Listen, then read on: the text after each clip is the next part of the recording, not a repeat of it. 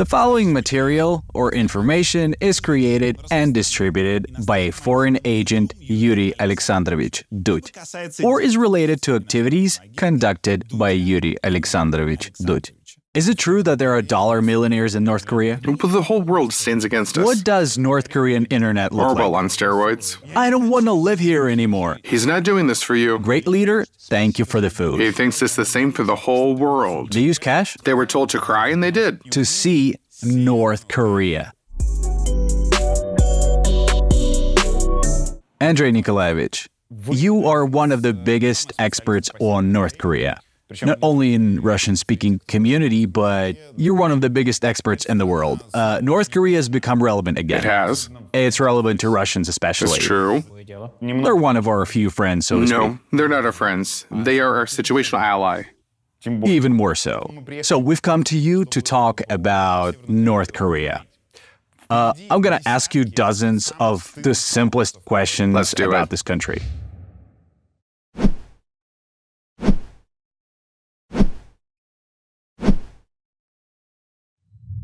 Let me clarify. We're shooting this interview in Seoul. We cannot go to North Korea for now. Absolutely. Private individuals are not allowed. Even some diplomats are not allowed. If you want to see some documentaries about North Korea, there are many videos out there on YouTube, then you can watch. For example, Anton Lyadov made a big episode shot in North Korea. Have you watched it? I have. How did you like it? It was good. It was good. So, documentaries are out there on YouTube.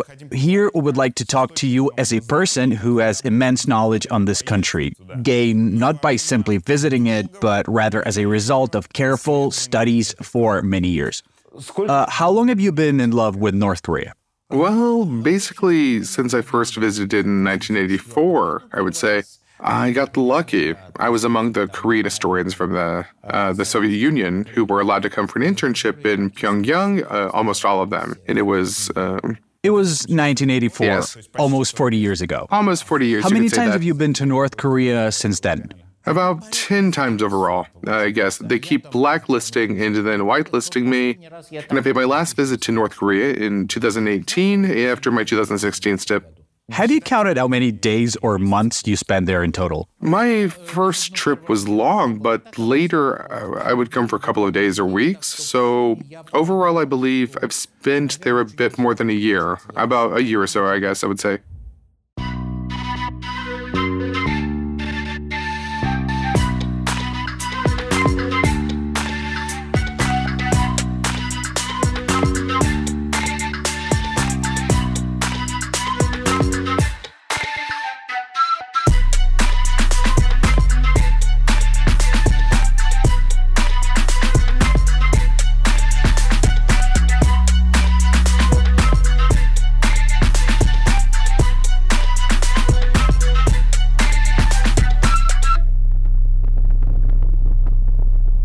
I never thought that there is a place, not in the demilitarized zone, but rather near Seoul, where you can come and see North Korea.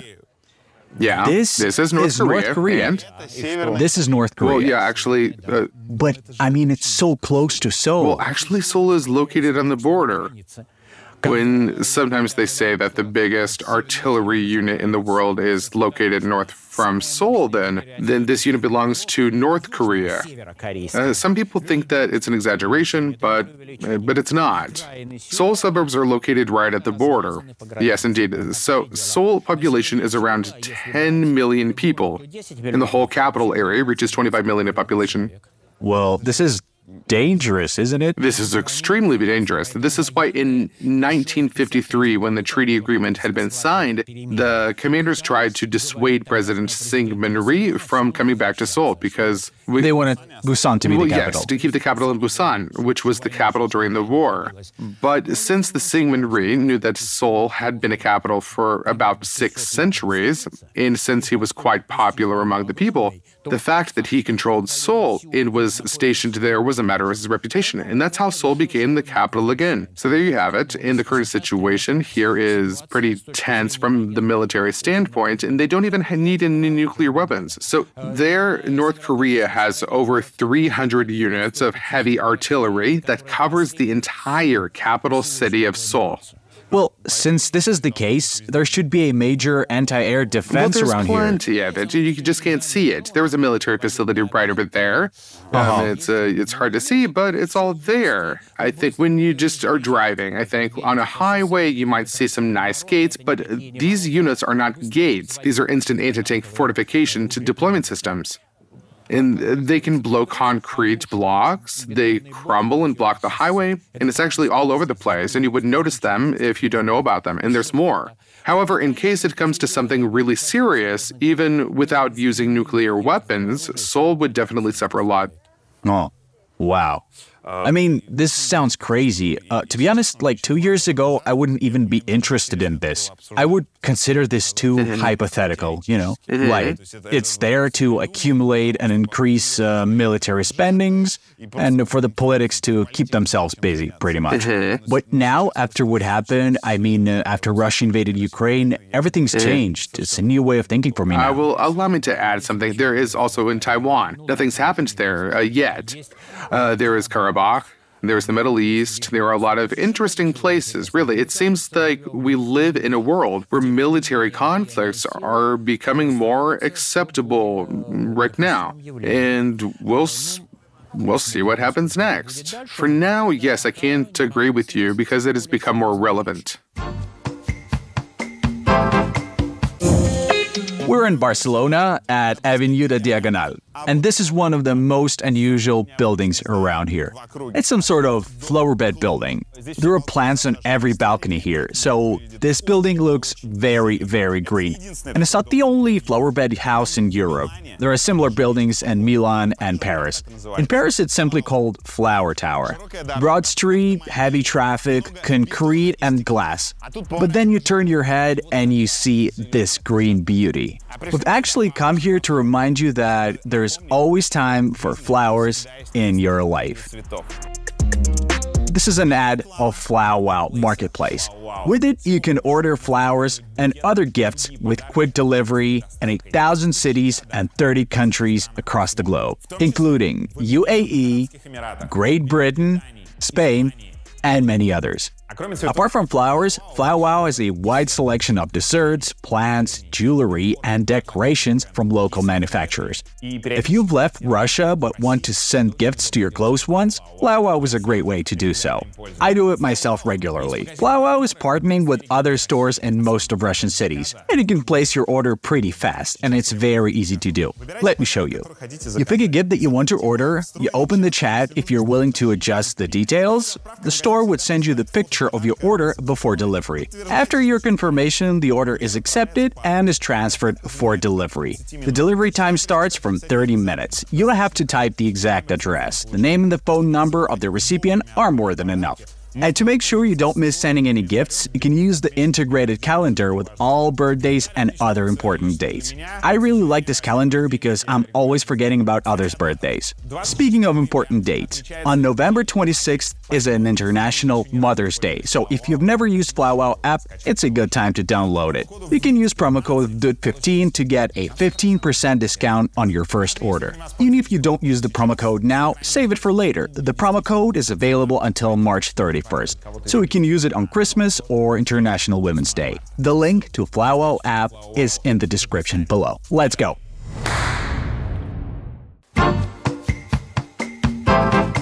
Is this a town over there? Yes, of course, that's a town. Are there any people in this town? There are. Well, it's a closed city, and so you must be authorized to enter, but it's all over Korea, actually. North of Korea, obviously. So you must be authorized to enter this area. But are those people civilians or special service special agents? They're all civilians, local peasants plowing the land. So, I mean, there are people who... I'd like to make it clear. There are people who, if by any chance they had binoculars, they do have binoculars. Those people are able to see this large South Korea flag on a daily basis. So, on this land, there's internet, freedom, and democracy, basically, and over there, there's nothing. Well, to begin with, they do have their internet. Yeah, we'll talk about that later during the interview. Yes, well, keep in mind, there are no random people in this town, so to enter this area, North Koreans must first gain entry numbered, so to speak. So any individual entering this zone must be authorized by the Ministry of Internal Affairs in Pyongyang.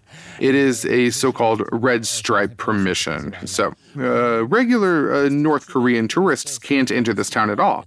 Although regular people live there, and there is a school with regular teachers, North Korean education is quite good, by the way, but still there are people plowing the land, nothing unusual. Oh. And yet the teacher tells the kids that, she tells them about U.S.-occupied Korean soil visible right outside the school window. Well, they do admit, regrettably, that the life in South Korea is good. They just don't say how good it is. The gap is obviously huge.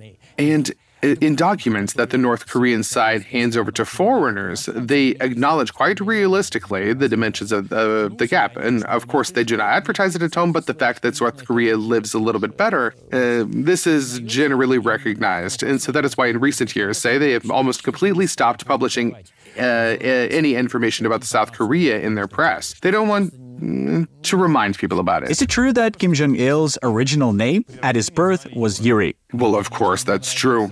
He was born in the Soviet Union, recorded in the Soviet Registry Office, and his father's name was Jing Ji-chang.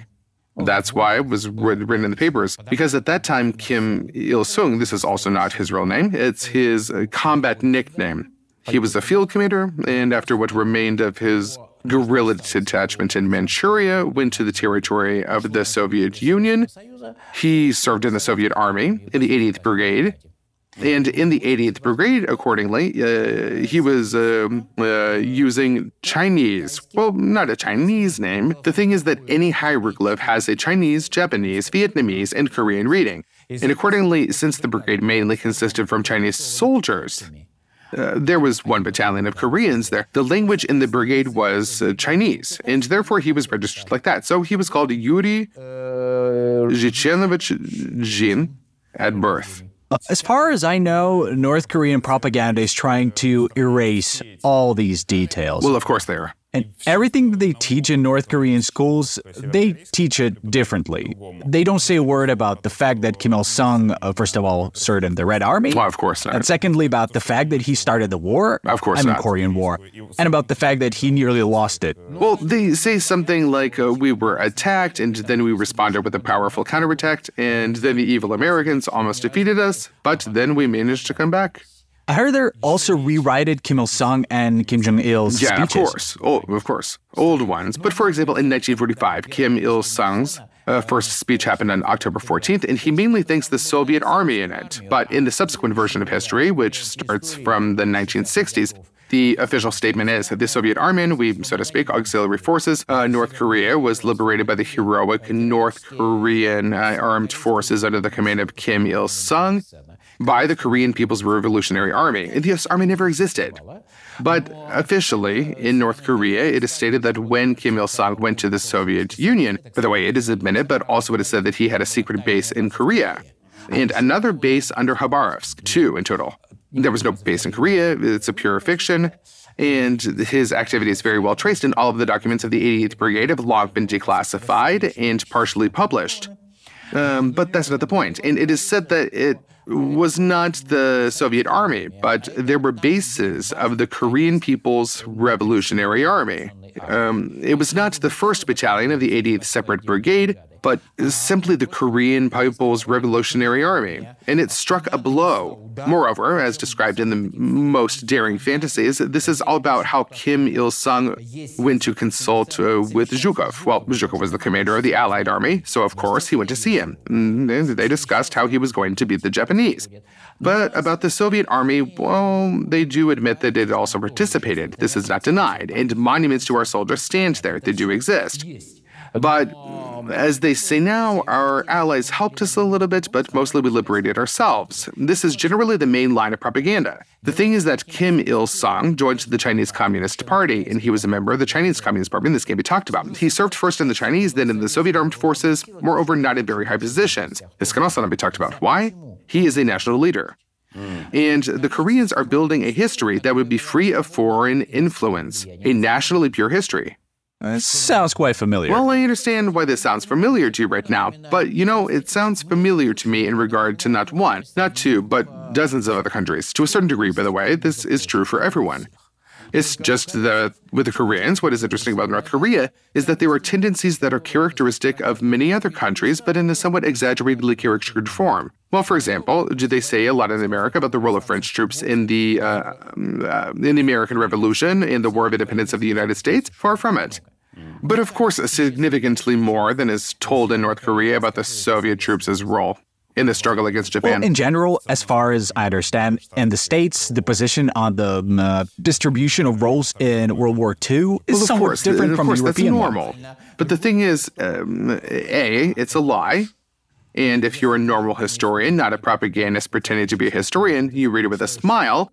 And B, North Korea, like in many other cases, takes it all to its logical conclusion and even a little bit further. Is it true that in North Korea they have very little paved roads? There were practically none. The last time I was there in 2018, we were driving, and the largest border city of Sinuiju is nearby, along a dirt road, of course.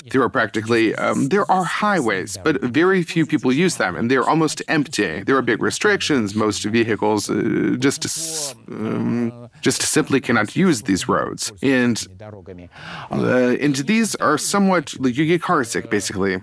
And even in a good car, when you drive on a North Korean highway, you get car sick. The roads are bumpy. Is it because it's built that way, or the pavement quality is It's about bad? the quality. Well, any quality costs money, and there's a lack of money. So I remember, I looked, we drove 47 kilometers in 2 hours on a good car. So the primary transport is railways. Are there potholes? Or there were potholes, and after the rain, it gets a little bit wet and slippery, bumpy. You just can't drive fast. We were driving slowly, so we drove about 20 kilometers per hour, yes. All right, just to make it clear, I'm going to be asking a lot of very simple questions about everyday life, and none of them is tinged with mockery or giggling. It's pure curiosity. So, cars. Are there private cars there? Yes, of course. They have always been there, and they have always been there in small numbers, and now there are quite a few of them. Formally, you can register a car as private, and this is quite legal. But even the license plate system, there are license plates for private cars. Well, it's hard to explain the system, but simplifying it a bit, the numbers are 4-digit. It is believed that the maximum number is 9999. Oh, so very few of them. Yes, but this should not be misleading. The thing is that a person who has a private car, and there are not so few of them in general, well, naturally, the entire car fleet, there are about 250,000 cars. That makes it exactly 100 times less than here. And the population is twice as small, but there are there, and it's better to register with some state organization. If you have money to buy a car, then you will definitely find money to resolve the issue with some sort of state organization here, even with a kindergarten, and have your car accepted on the balance, as we used to say in the Soviet times. So with a state organization, it's easier. You'll have an easier time with car service, and there will be fewer problems and so on. What kind of cars are there? Mainly Chinese? Chinese, yes, but mostly there are foreign brands, and Japanese, any kind, but of course Chinese assembly. And now, in fact, Chinese cars have entered the market, yes. There used to be quite a lot of used Japanese cars, but now there are almost none left. Is it true that all Koreans must have a portrait of the senior Kims at home? It's mandatory. Well, what can I say? There must be a set of portraits, either 3 portraits, including Kim Jong-il, Kim Il-sung, and Kim Jong-suk.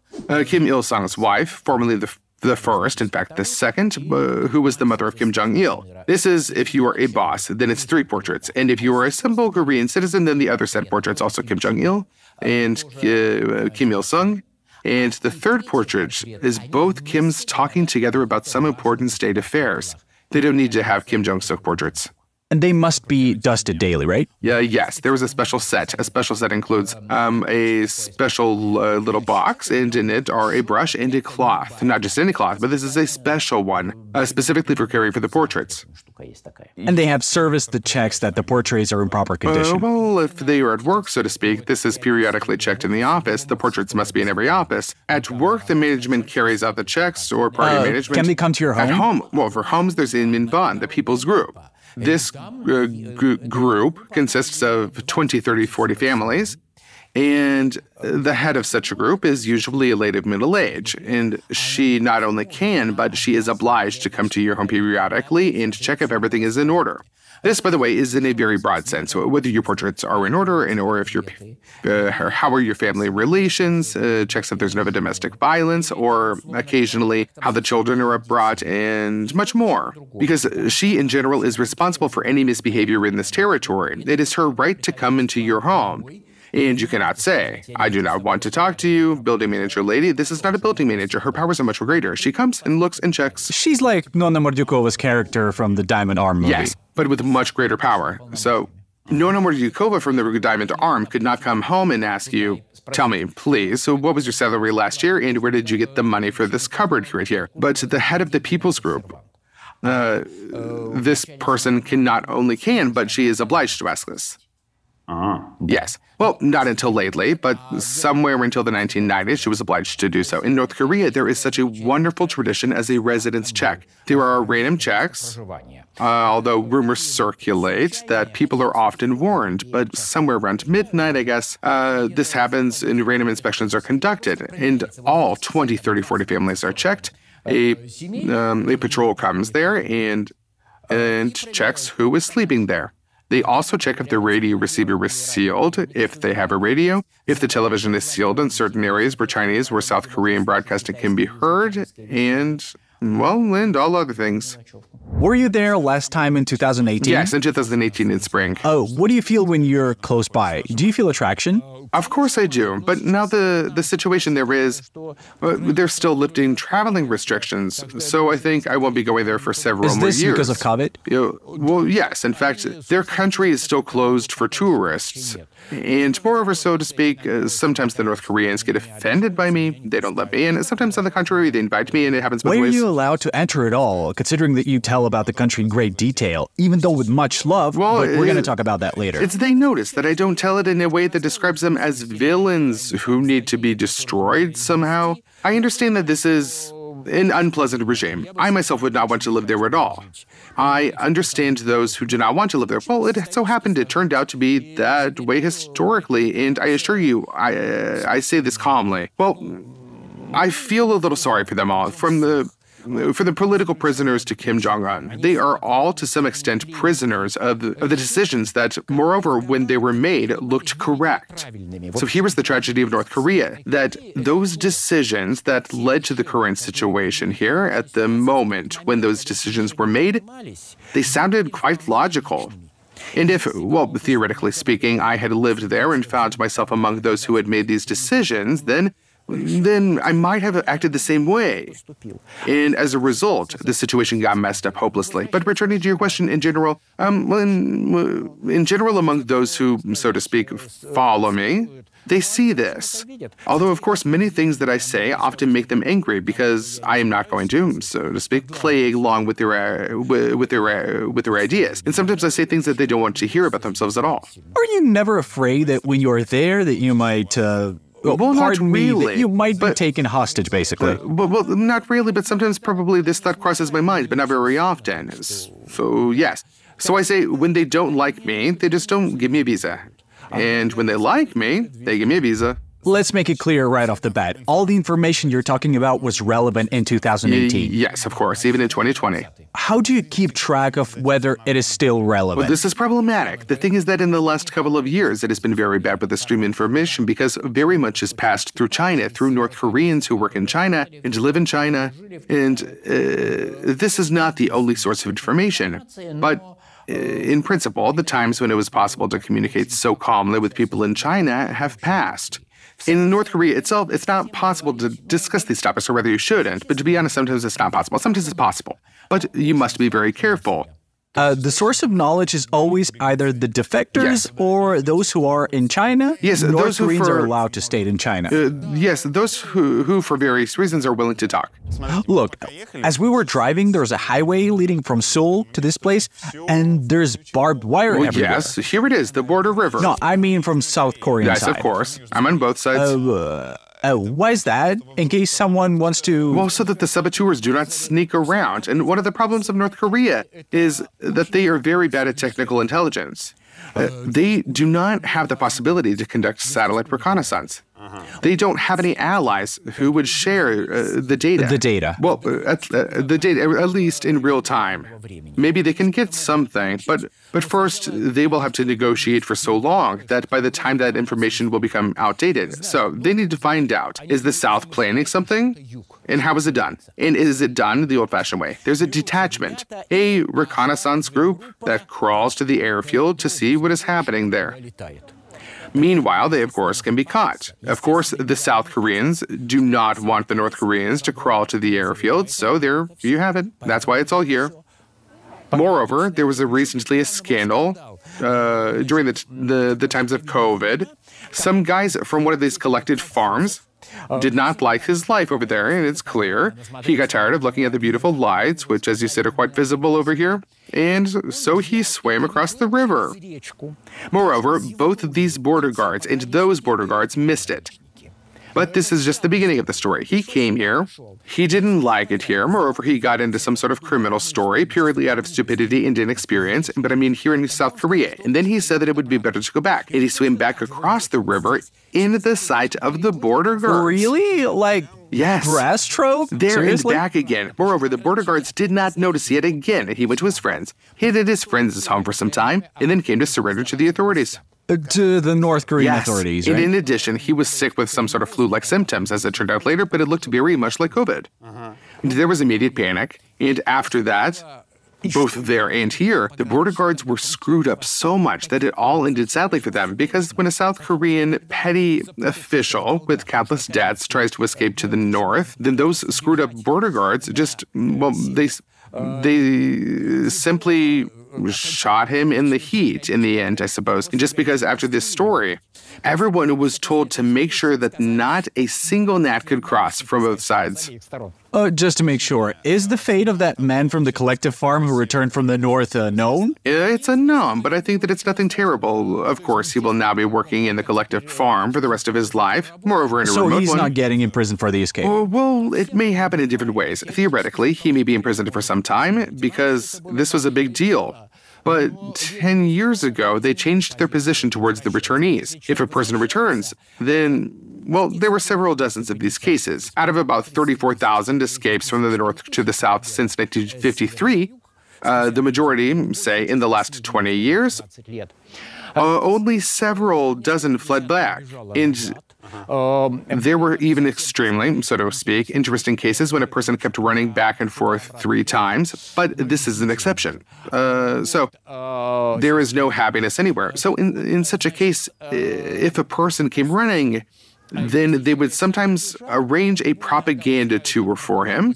They write him a lecture there. He tells people how he was offended in the South and how bad it was for him here, so to speak. A repentance tour. Yes, a repentance tour for propaganda and educational purposes. And then, as far as we can judge, nothing serious really happens to this person. Of course, this puts a red line on a person's career. Although, what kind of career does a guy have from a collective farm, right? Is it even possible for him to leave? Okay, tell us about the second one, the official from the South who fled to the North. You said that his motive was that he got into some crazy debts and decided to escape to the North. Moreover, this is quite unexpected because the North Koreans have not been accepting defectors from the South at all for about 10 to 15 years. So if a person gets there somehow, there are a few such cases. There are a maximum of 4 or 5 cases a year, even fewer now. But the North Koreans do not accept them. They send them back. But the man crawled. And then there was a completely murky story. Apparently, he was detained at a guard post. And according to the North Korean version, he psyched out and started twitching. And then they just shot him so that he wouldn't run away. And they thought that he was trying to run away. And according to the South Korean version, the North Koreans were actively consulting. And apparently, one of the superiors said, shoot this guy, or we might have this sort of back and forth running story again.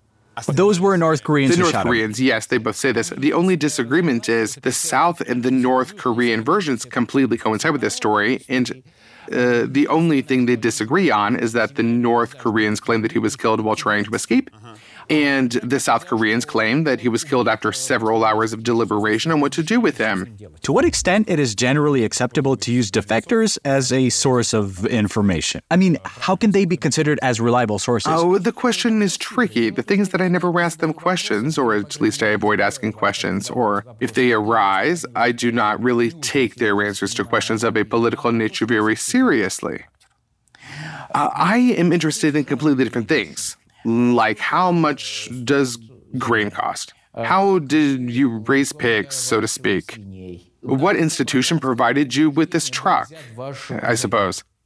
A private truck of a private farmer, that is. These are the questions I usually ask them. And firstly, they can be perfectly verified because there are not many of these topics that interest me. It is mainly about the North Korean new economy. And almost everyone works, I suppose, more or less similarly. And also things related to prices, to basic things like, or some mass rituals, for example, how to care for portraits of the leaders.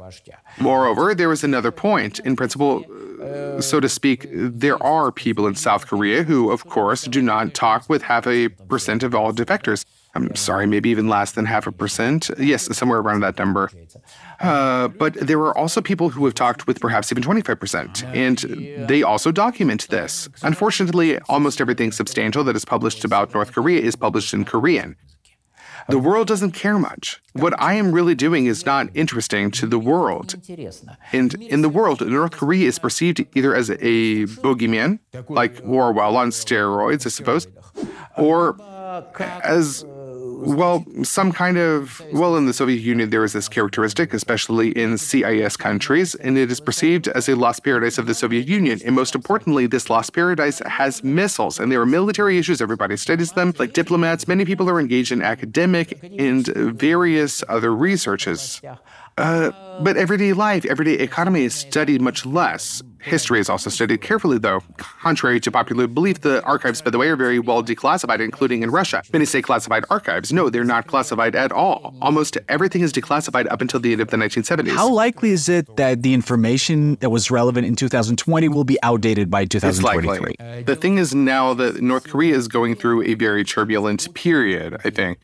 And apparently some new period of their history begins. Well, as usual, at historical turning points, information can become outdated not in years, but in months. On the other hand, the country gradually is opening up. Information is being released again bit by bit, and I think not at the same time level as it used to be. North Korea will now be much more isolated than it was before, but we will have some pretty decent information. Moreover, I'm interested in things. You see, I'm not interested in the secrets of the Politburo. Of course, they do not interest me, but even if they tell me about them, I will not believe it. Because I don't know, is the person telling me the truth or not? And even if it is the truth, why is he telling me this truth? Maybe he's leaking it on purpose for some reason. No, we want to hear about everyday life first of all. Well, when it comes to everyday life, if you'll pardon me, there are plenty of ladies who will tell you just how they buy pork at the market. There's plenty of them there. Okay. Okay, then we'll just give a disclaimer that the information you give us, well, you're confident that the information is valid up until what year? Until about 2020. You should understand that when we talk, for example, about a whole range of procedures that were established back in the 1950s and 60s, the probability that they have changed them is small. In Squid Game, there was a girl who... North Korean, yes. Yes, she fled North Korea.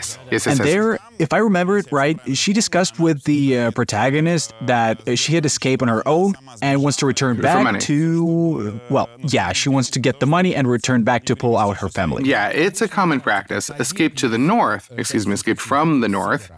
Is our little secret that everyone knows about. Well, it's purely commercial operation here. There is practically no ideological component to this. So, well, maybe South Korean special services are pulling out some particularly useful people, although I even doubt that, because I don't really think that they would even pull anyone out really useful, even if they wanted to. So in general, it's a pretty purely financial operation. And if we're talking about the pre-COVID situation, it looked like this. There were professional brokers, as they were called, and they organized the extraction of a person for money. Brokers, you mean from South Korea? No, they're stationed in China. Part of them is North Koreans living in China legally or illegally. Another part of them is North Koreans who fled to the South, received South Korean citizenship, and are now also based in China. Some of them are South Koreans, some of them are Chinese. Okay, now for money, they're stationed outside North Korea, right? They're stationed in China. And so for money, they're willing to smuggle people. Yes, absolutely correct. Normally it goes like this. Crossing the border, usually the broker does not deal with this, but for a large amount of money, he can. I see. Okay, how much does it cost to get a person out of there? The prices originate in the 2010s. So now in the post-COVID world, it's a little bit perplexed, but there will be some new structure called. We don't know what it'll be yet. So the prices, if we're talking about China, crossing the border is expensive, very expensive nowadays. It used to be free, now it's expensive. So in case of China, it's between 3,000 and 5,000, the cheapest way. Dollars? Yes, of course. 10 to 15. China, you mean smuggle from China? Well, if the person is physically present in China. Oh, to get him to South Korea. To smuggle him from China to South Korea without documents. Okay, so like in China, he can break through on his own, more or less, because there are ways there to... Well, he could before. So now the North Koreans, for the last 10 years, they have the border closed. The thing is that the border line between China and North Korea was almost unguarded. Yeah, you've said several times in interviews that you went there and were amazed that there was 70 kilometers of guard posts. Yes, even more than 100, I would say. So the border was unguarded, and now it is guarded. And it is no longer possible to cross it without paying a very large amount, which is now measured in many thousands of dollars. But this now is different. This is not a broker. Brokers very rarely deal with this. There are specialists, and there are a few of them, and their prices are completely different. But when a person ended up in China, it was from 3,000 to 5,000. Or rather, from 3 to 4, probably. 5,000 is already a little bit too much for the end of the 2010s. So the route was North Korea, then China, then South Korea. Pardon me, you can't take a direct route. So there is no direct route, right? For $15,000, there can be one. Every whim for your money. That's what a broker would tell you. $15,000? Yes. So is it by boat or through the woods? $15,000. But there is no land border. Forest is not an option either, only through the Siberian taiga. If you're lucky enough to take a copy of the FSB, that is. So you pay $15,000, you get a fake passport. A well-made fake passport with your name inside of it. You mean South Korean passport? Any kind of passport. South Korean is easier, but it can be Dominican. You get a fake passport. And with this fake passport, you simply fly out of any Chinese city that has direct air communication with South Korea. You arrive in South Korea, go to the border control and say, here is my passport right here, but it is fake. I am a citizen of North Korea. The girl at the border control, it's almost always female ensigns. Well, not ensigns, but still, you know what I mean. Well, this is actually true. Yes. She presses a button. Done.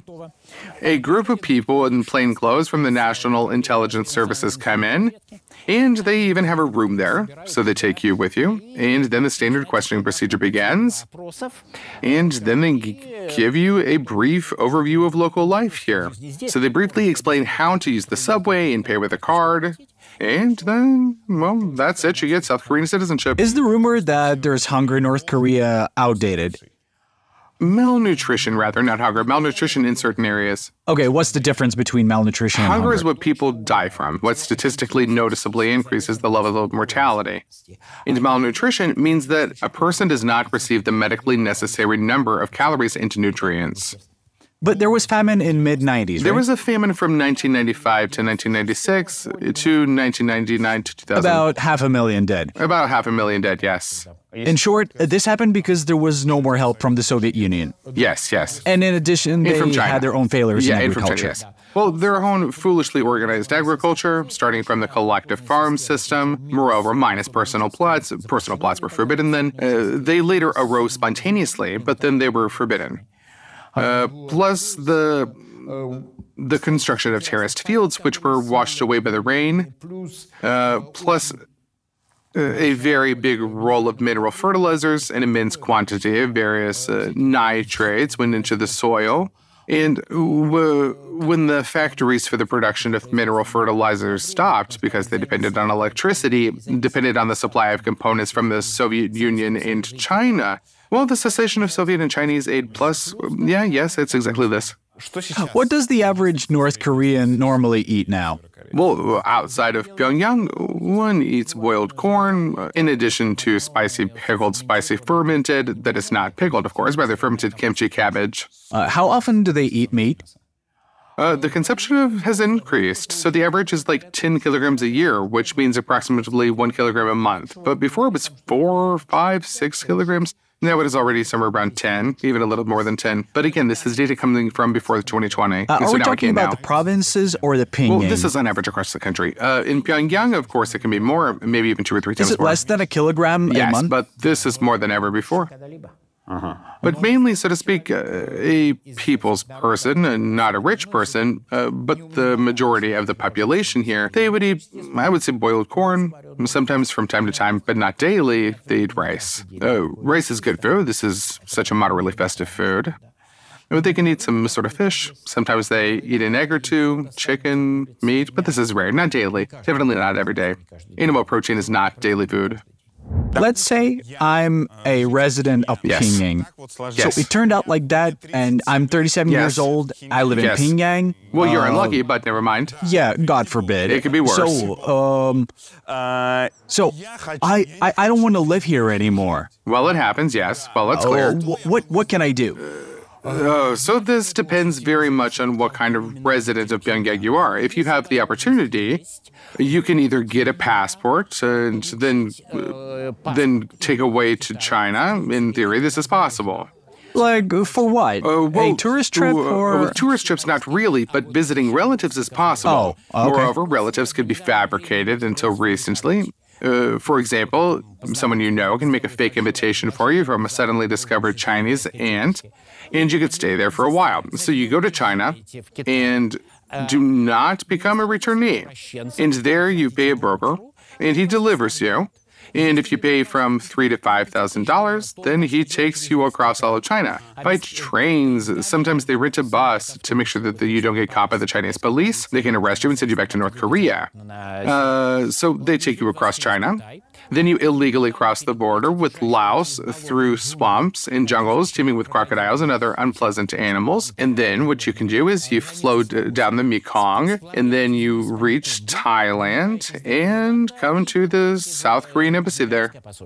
And receive temporary exit documents and send you to South Korea.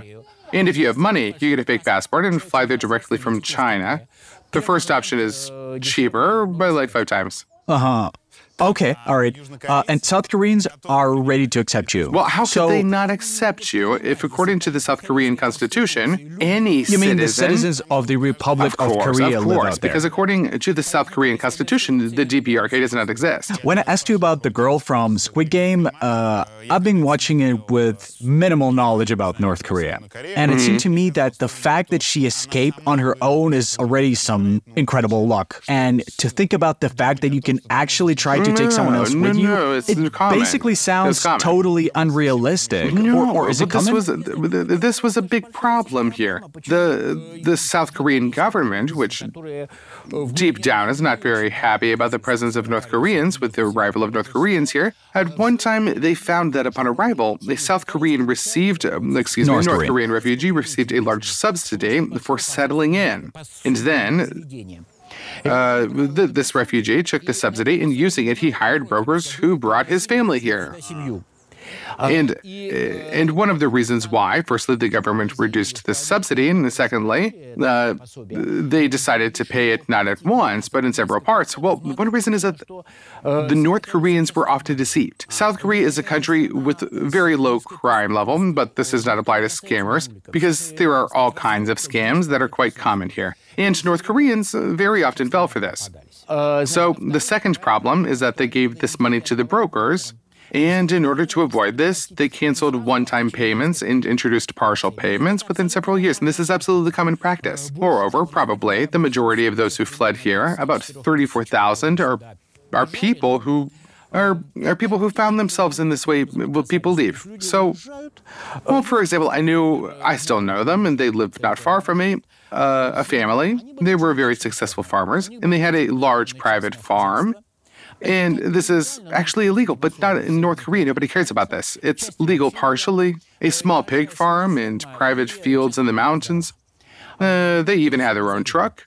gas generator, by the way, a very exotic one, which emits smoke. And unknowing people think that this is, people think that this is a steam engine. This is not a steam engine, but a gas generator on an internal combustion engine. Well, they used to make these.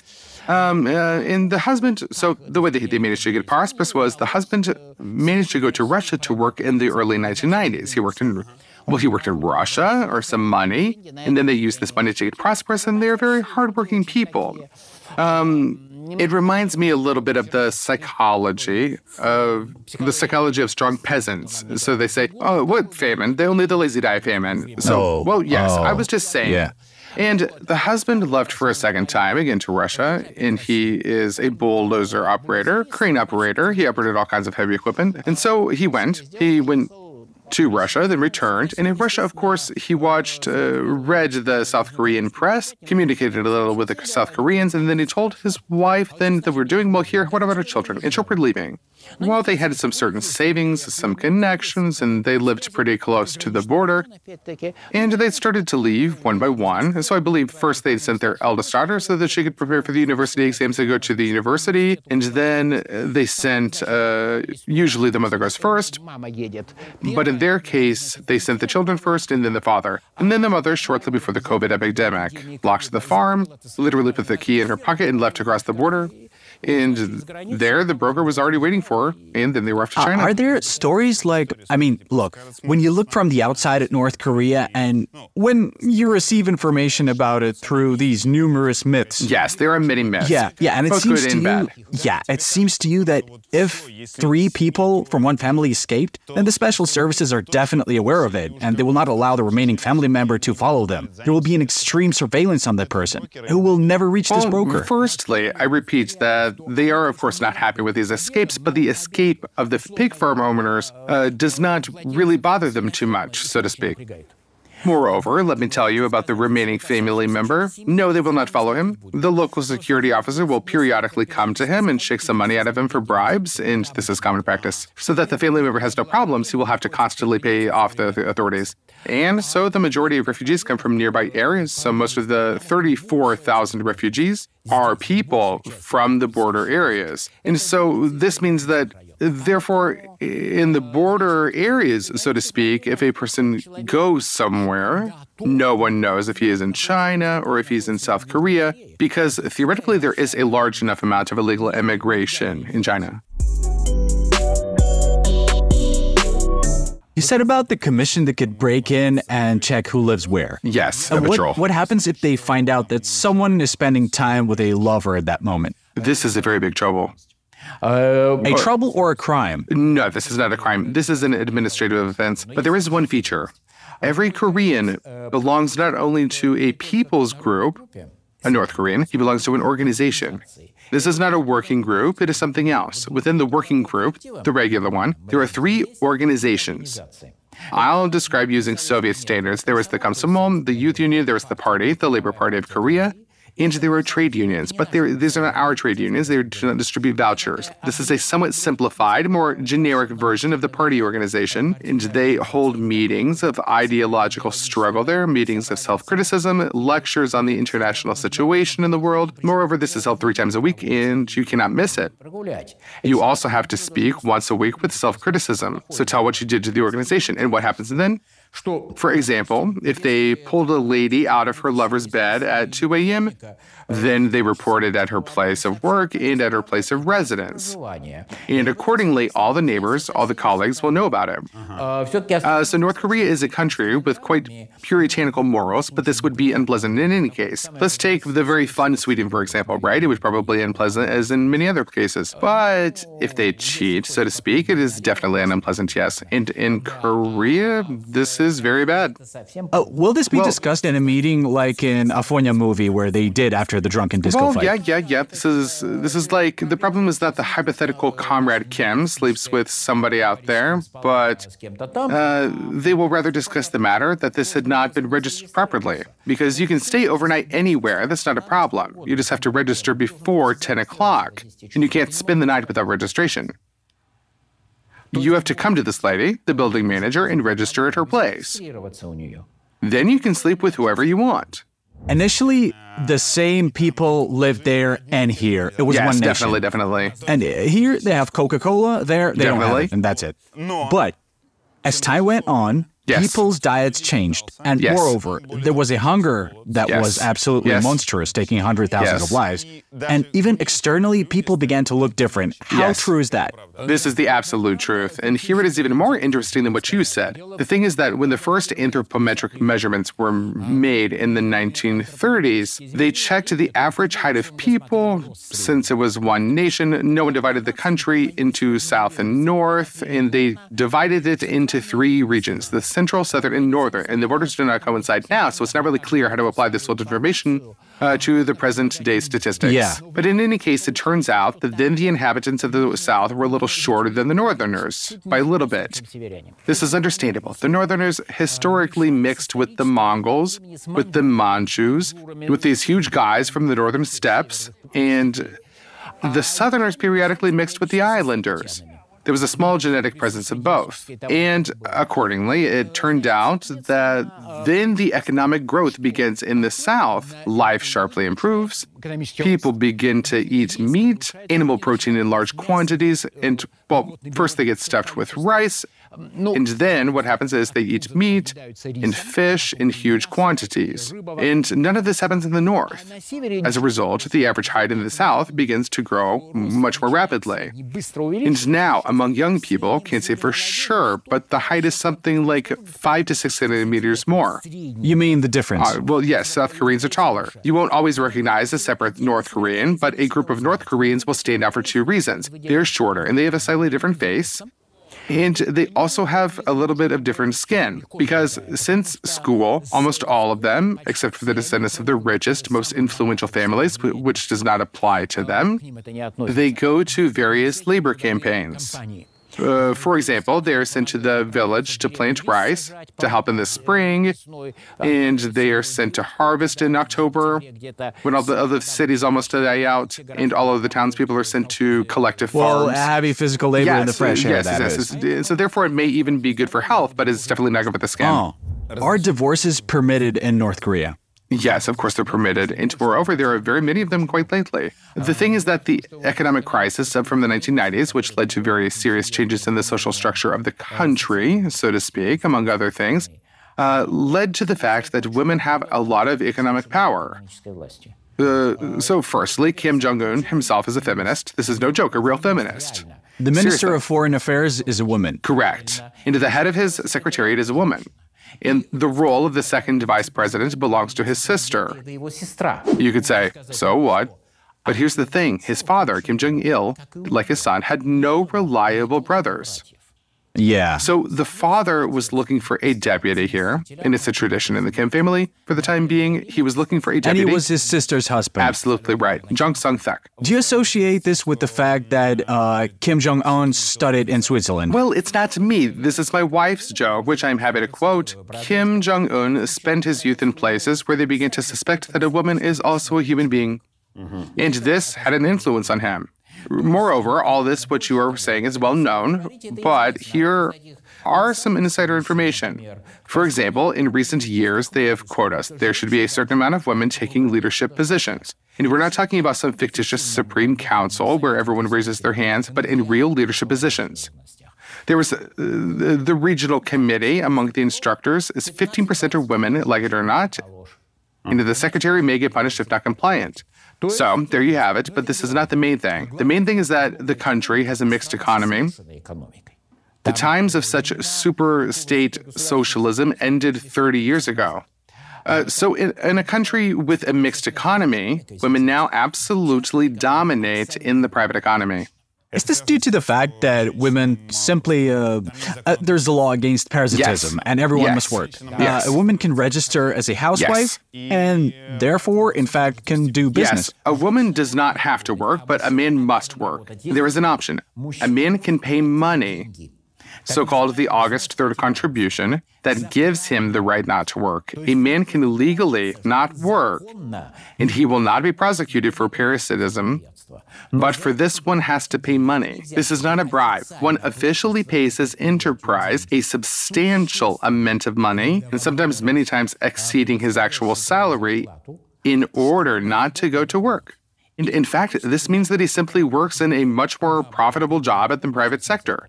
This is not necessarily a business. One may get a good job on a private fishing boat. They pay fishermen good money there. Is it true that there are dollar millionaires in North Korea? Yes, of course, for quite some time, really. Well, this is funny, and I really love it. So when I came to Pyongyang in 2018, I was just amazed, really, at how much it changed during those few years of Kim Jong-un's rule.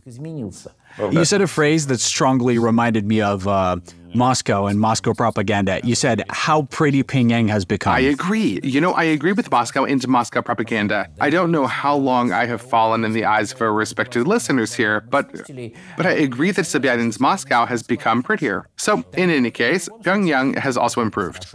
Moreover, since I spent not a bad year of my youth there, I can say, well, I was in places where I used to be before, where I studied, and so I took a look. Well, everything was demolished. There was such not quite shabby, well, pitiful, to be honest, old houses of from the 1950s into the 1960s. All this was demolished. Now there are very decent houses there. But where did they come from? They came from, well,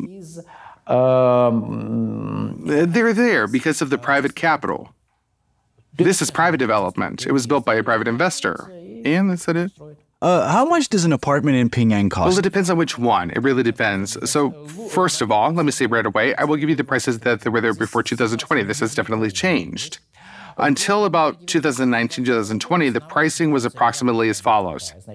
The cheapest one on the market at the time was about $25,000 to $30,000. And an apartment in a poor one-story building on the outskirts. So now probably almost all of the houses in Pyongyang have sewage and water supply, and in other cities not really, but in Pyongyang it's there.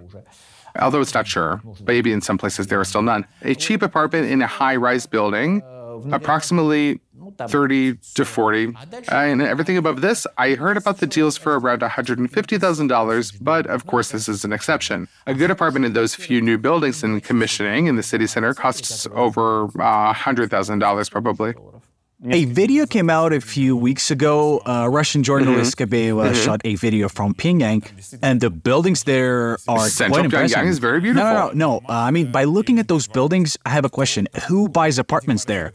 Are they bought by someone, or are they distributed according to the nomenclature? Some part is distributed. The majority is bought. It goes like this. Look, let's say... I'm thinking how to make $1 million in modern North Korea. Well, $1 million, how to say, those who buy apartments in such buildings don't pay $1 million. After, like I said, the apartment there costs about $100,000 at most. And by modern standards, it may even be less. Prices have apparently reduced significantly. By how much is not clear. Okay, fine. How does one earn money to buy that apartment in North Korea? Well, mainly through business, of course. There are private entrepreneurs who can afford it. And there are a certain number of highly qualified specialists, but this is rare.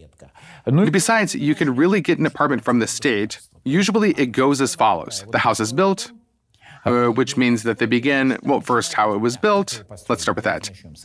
Formerly, there was no private construction.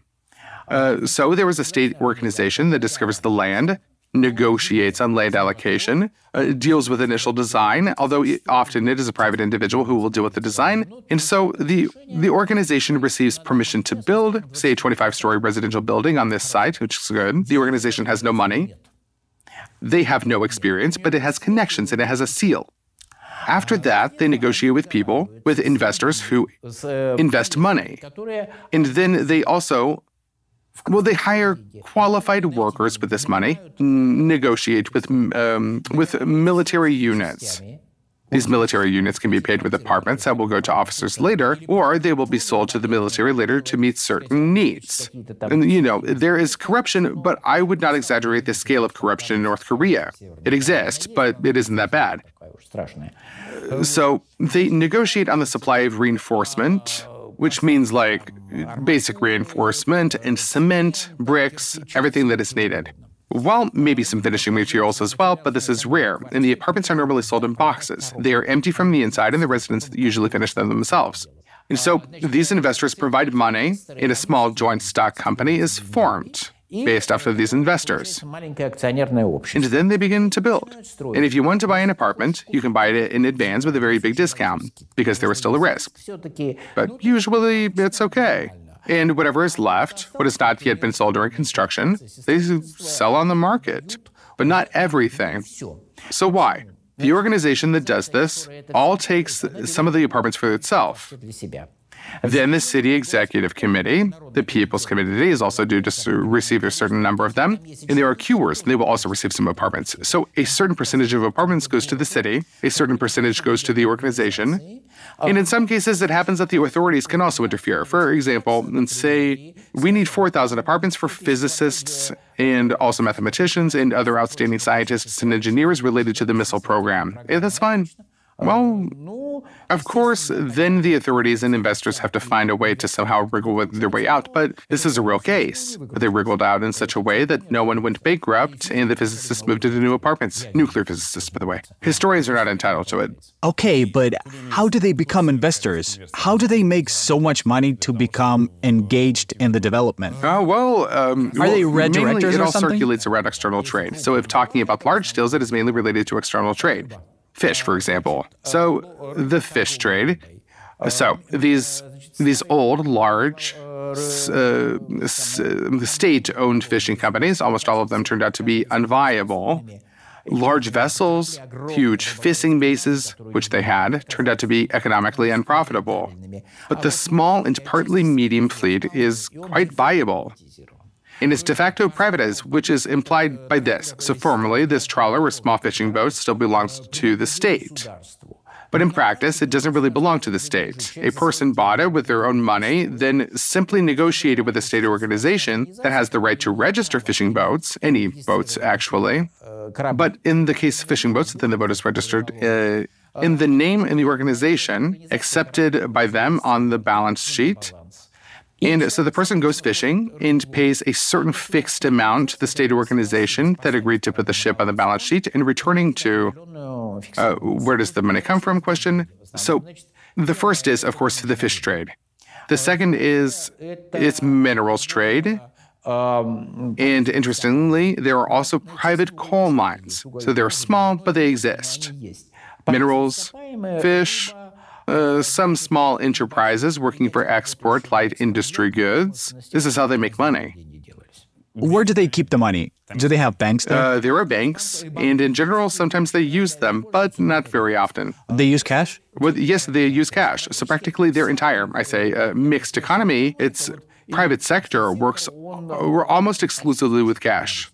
But do they have credit cards or a SWIFT system? Yes, they do. And as far as I understand, there was no SWIFT system, but they do have credit cards. So they issue their own credit cards, and you can use them quite normally. I didn't use them myself, but people were using them normally in my presence. Is it possible for North Korean businessmen to spend money outside the country? Well, how can this not be possible? Of course. If they can travel abroad, and most of them have such an opportunity, then having gone abroad, they can spend the money there, which is what they do. Of course, this is a matter of everyday life, and they travel to Shenyang very actively to buy goods. It's less common nowadays, but I do remember that 15 years ago, you could go to Shenyang, and I met people around. You could even get acquainted with them, and they talked quite frankly about it. And how do they exchange money? Or are they using dollars? So inside the country, they use dollars. And here are two things. First, a peculiarity of Korea is, although North Korean legislation is fierce by any standards, their monetary legislation has always been quite liberal. So much more liberal than the Soviet monetary legislation. Turn a blind eye. Yes, and they were not pursuing it. It wasn't a big deal for them. It was illegal formally, it was forbidden, but firstly, they turned a blind eye, and secondly, the punishments were not very strict. This was due to the following. In the late 50s, early 60s, they lured a large number of ethnic Koreans from Japan to their side, about 30,000 people. And they were told that there was a socialist paradise there. So they arrived, found out that there was no paradise, and they could not leave. They could come, but they couldn't leave. And they stayed there. And among other things, they were not allowed and even somehow encouraged to write letters to relatives. And then if they were to write letters to their loved ones, friends who remain in Japan, and say, send us some money, and they then began to receive quite large money transfers. So for a while, this was a very important source of foreign exchange income for North Korea, specifically the money sent from Japan to those who left. Okay, were those private transfers? No, it could have been done officially. There were offices used to receive transfers. And so requests were made in letters, but the money was transferred officially. Would they be allowed to keep the money? Why not? They just wanted to bring money into the country. Well, if you have, just to say, a cow and you want milk, would you kill it? No. Or would you rather feed it and clean it and milk it, and we'll be milking it for many, many years to come? And so that is how the money was transferred. And in order to be able to use this money, they introduced a network of stores where they accepted foreign currency. So usually, in general, they did not ask where you got your dollars from, where all of this came from. People just went there and bought whatever they needed. And so they have very liberal monetary legislation. So going back to the original question, the country is, of course, heavily dollarized and yuanized even more. This is mainly about large transactions. So if, for example, you're buying a car or an apartment, you will pay in dollars in cash. And if you are buying, say, a motorcycle or a refrigerator, you will pay in yuan. So their local currency will be used mainly for buying general goods. So theoretically, in order to somehow start a new life in China or in Europe, a North Korean businessman must take suitcases of cash with him, right? He needs to take suitcases of cash with him. How else? How else would he be able to do it? That's the question. A lot of questions will be addressed to him. So if a person wants to flee, then usually if a person is a businessman, then the simplest option is to flee to South Korea. And if he doesn't want to, or some problems have arisen that he needs to wind up his business in North Korea, then, the only way for him to go is to go south. I mean, where else? In principle, one may wait out in China, and I know people who have lived in China for a long time in some kind of unclear, semi-legal status, some even settled legally, but I'm afraid that that's impossible now because they settled legally in the 90s, in the early 2000s, when there was no electronic control system in China yet. So now I think it'll be much harder. How does the world react to a North Korean passport? Can you use it to enter any countries? Really well. They get nervous. And in many cases, even the very fact of visiting North Korea means that you'll have to explain the reason. And this happened to me several times. And so if they see a North Korean visa in your passport, in some countries they will ask, what were you doing there? What sort of business did you have? So they don't really react really well. Can a North Korean get a Schengen visa? I don't know. I think so. I can't think of anything. I think so. Just the thing is, everything is possible. It's just difficult. And so if they don't react well, this doesn't mean that they throw you out of the consulate window. But, so to speak, there will be a lot of problems, more than other passport holders may face. Let's imagine that right now, while we're filming, someone wants to move in this direction in a small boat. So what will the South Korean border guards do? Wait a minute, this person must be completely crazy because the boat will be noticeable. Everything is visible from both sides. And the North Koreans will open fire if you we'll be rooting for him. We'll support him. We may root for him, but his boat will sink and the North Korean border guards will shoot him in 2 minutes. You know what I mean? In 2 minutes. And this place is well swept and there are guard posts. If he somehow makes it over here, if some sort of divine intervention happens, then the South Koreans will try to quickly drag him somewhere. On a boat. No, if someone swims, I mean, there are cases, recently there was one, but they swim on their own. I don't know, breaststroke, crawl, I don't know, but on their own. Without boats. And you said before that North Koreans have to deserve the right to even come close to the water. It's more complicated, not just to come close to the river, but the right to live in this area. And so you are thoroughly checked beforehand. Real people live in there, but in order to get the right to live there, you have to go through a huge number of checks. But no, I mean in general, there must be beaches there, right? Oh, beaches. I understand what you mean. So close to the sea, that's another matter, so to speak. The sea in North Korea has been fenced off for a very long time, since the 1960s. There are 2 rows of barbed wire and a footprint control ship between them. Interestingly enough, they fenced off South the Sea when their border was not yet engineered. So this level of border security, structures on the border of this level were built at the very end of the 2010s. I believe the 2010s, yes. The seacoast fences are there since the 1960s. Why so? They also feared the inception of South Korean intelligence groups, which was the case back then. And then spy planes appeared, then there became less intelligence groups, if any remained at all. And of course, North Korean defectors. Therefore, a person simply cannot approach the significant part of the North Korean coast at all, and that is only unless he is a border guard. These are certain sections. Yes, there are beaches. There are designated areas where anyone can really go to take a walk or swim or fish. And of course, there is a guard. All of this is clearly marked, and the majority of their shoreline is blocked. Well, in one of our previous episodes, one of our guests mentioned that he made a gift for his girlfriend on her 20th birthday, a trip to North Korea. And when they went to the beach, there was a machine gunner nearby. Is that true? Of course, it's true. So the beach that a person can go to, well, this beach is a limited area. I don't know, 90% of the length of the coastline, even 95% is a limited area. I don't know. But most of it is closed off, and you cannot just go there at all. So, or let's say a port. If it's a fishing port, there is a guard post, and you have to show relevant documents if you approach it. You can't just come and walk around the port territory because there are ships there, and you can try sailing abroad on one of the ships. Well, it's kind of sad. Well, it's sad. Can't even have some fun. Well, they have fun in other ways. In that video Skabeva shot about North Korea recently, she says that there was no military official walking by her. She said, "I walk without any surveillance." Well, she made that up. Maybe that's her job, to make things up a little bit or so. Or maybe they decided to create a situation, so to speak. And moreover, I believe that they checked her anyway and considered her to be a reliable person, probably. Because there was actually a guy appearing in some shots. Well, no, of course, any foreigner will be followed. Moreover, there are always two guides assigned to you. So one guide from the travel company, the other from the state security. And moreover, it's funny, since they assume that a foreigner cannot read Korean, if a tourist can read Korean, then they can try to read any official documents that they can find lying around, and it will say, this guide is provided by the travel company, and this is a guide from the state security.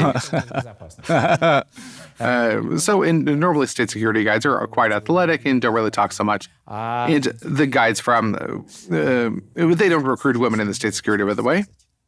Why? Well, it's a tradition. Maybe due to the rise in feminism, but let's say they haven't been recruiting women for a very long time. What about honey traps or honey? Well, she doesn't have to be an officer for that. First of all, those stories are, although no, in fact, such a story actually occurred recently, so it happens. But in any case, she doesn't need to be an officer to do that. You can outsource external personnel for this, as, by the way, they normally do. But you see, there's another case currently ongoing in South Korea. A South Korean businessman who supplied various software for state organizations came under an investigation, and he was supplying something related to cybersecurity, something like that. And it turned out that he had a North Korean girlfriend, a waitress.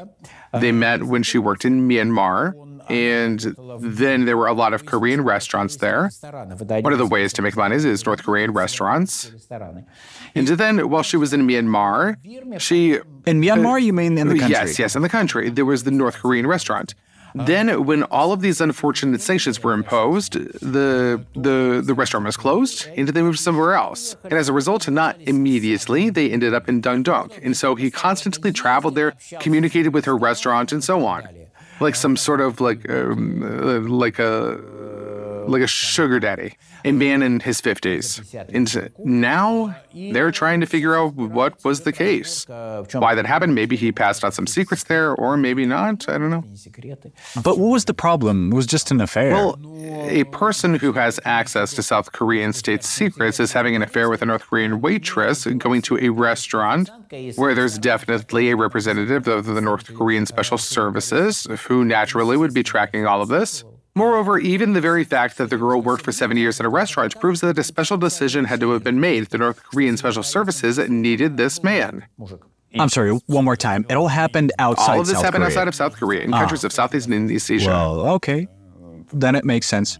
So there was this thing I asked you about North Korean on a boat and what would the border guards do if they saw him. Personally, every story that you tell about a runaway North Korean and an attempt to imagine a hypothetical situation about the boat would make me want to support the person, to root for them and be happy for them. Is it the same for South Koreans? Yes, rather the same, I'd say. Yes. So I'd say at the same time, the relationships are complex. That is, a specific person arouses sympathy. In general, the desire to accept North Koreans is not very great, but it is perceived, well, as it should be. But in the the South Korean authorities strive to ensure that this flow is not very large at all.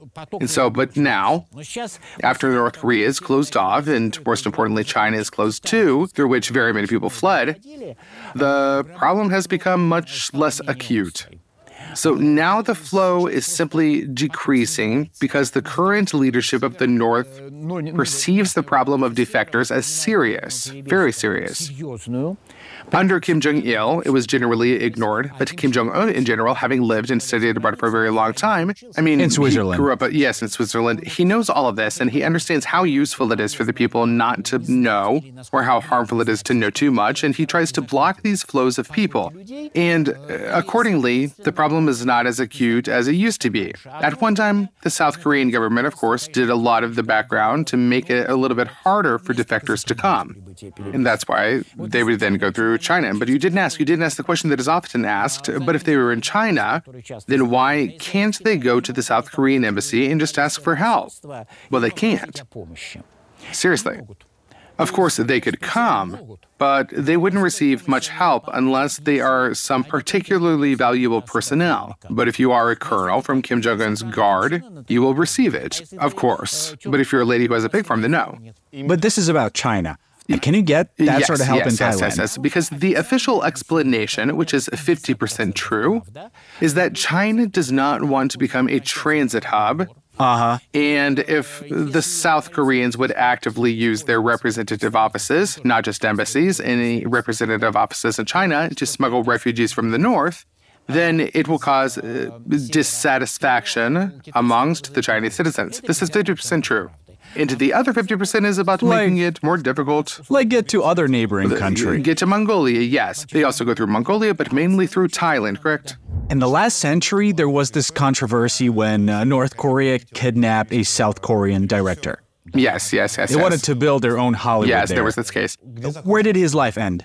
In South Korea, not so long ago. No, he died a long time ago. His wife died not so long ago. But in the end, they escaped. And they, as it were, gained trust and had an official trip to Europe approved.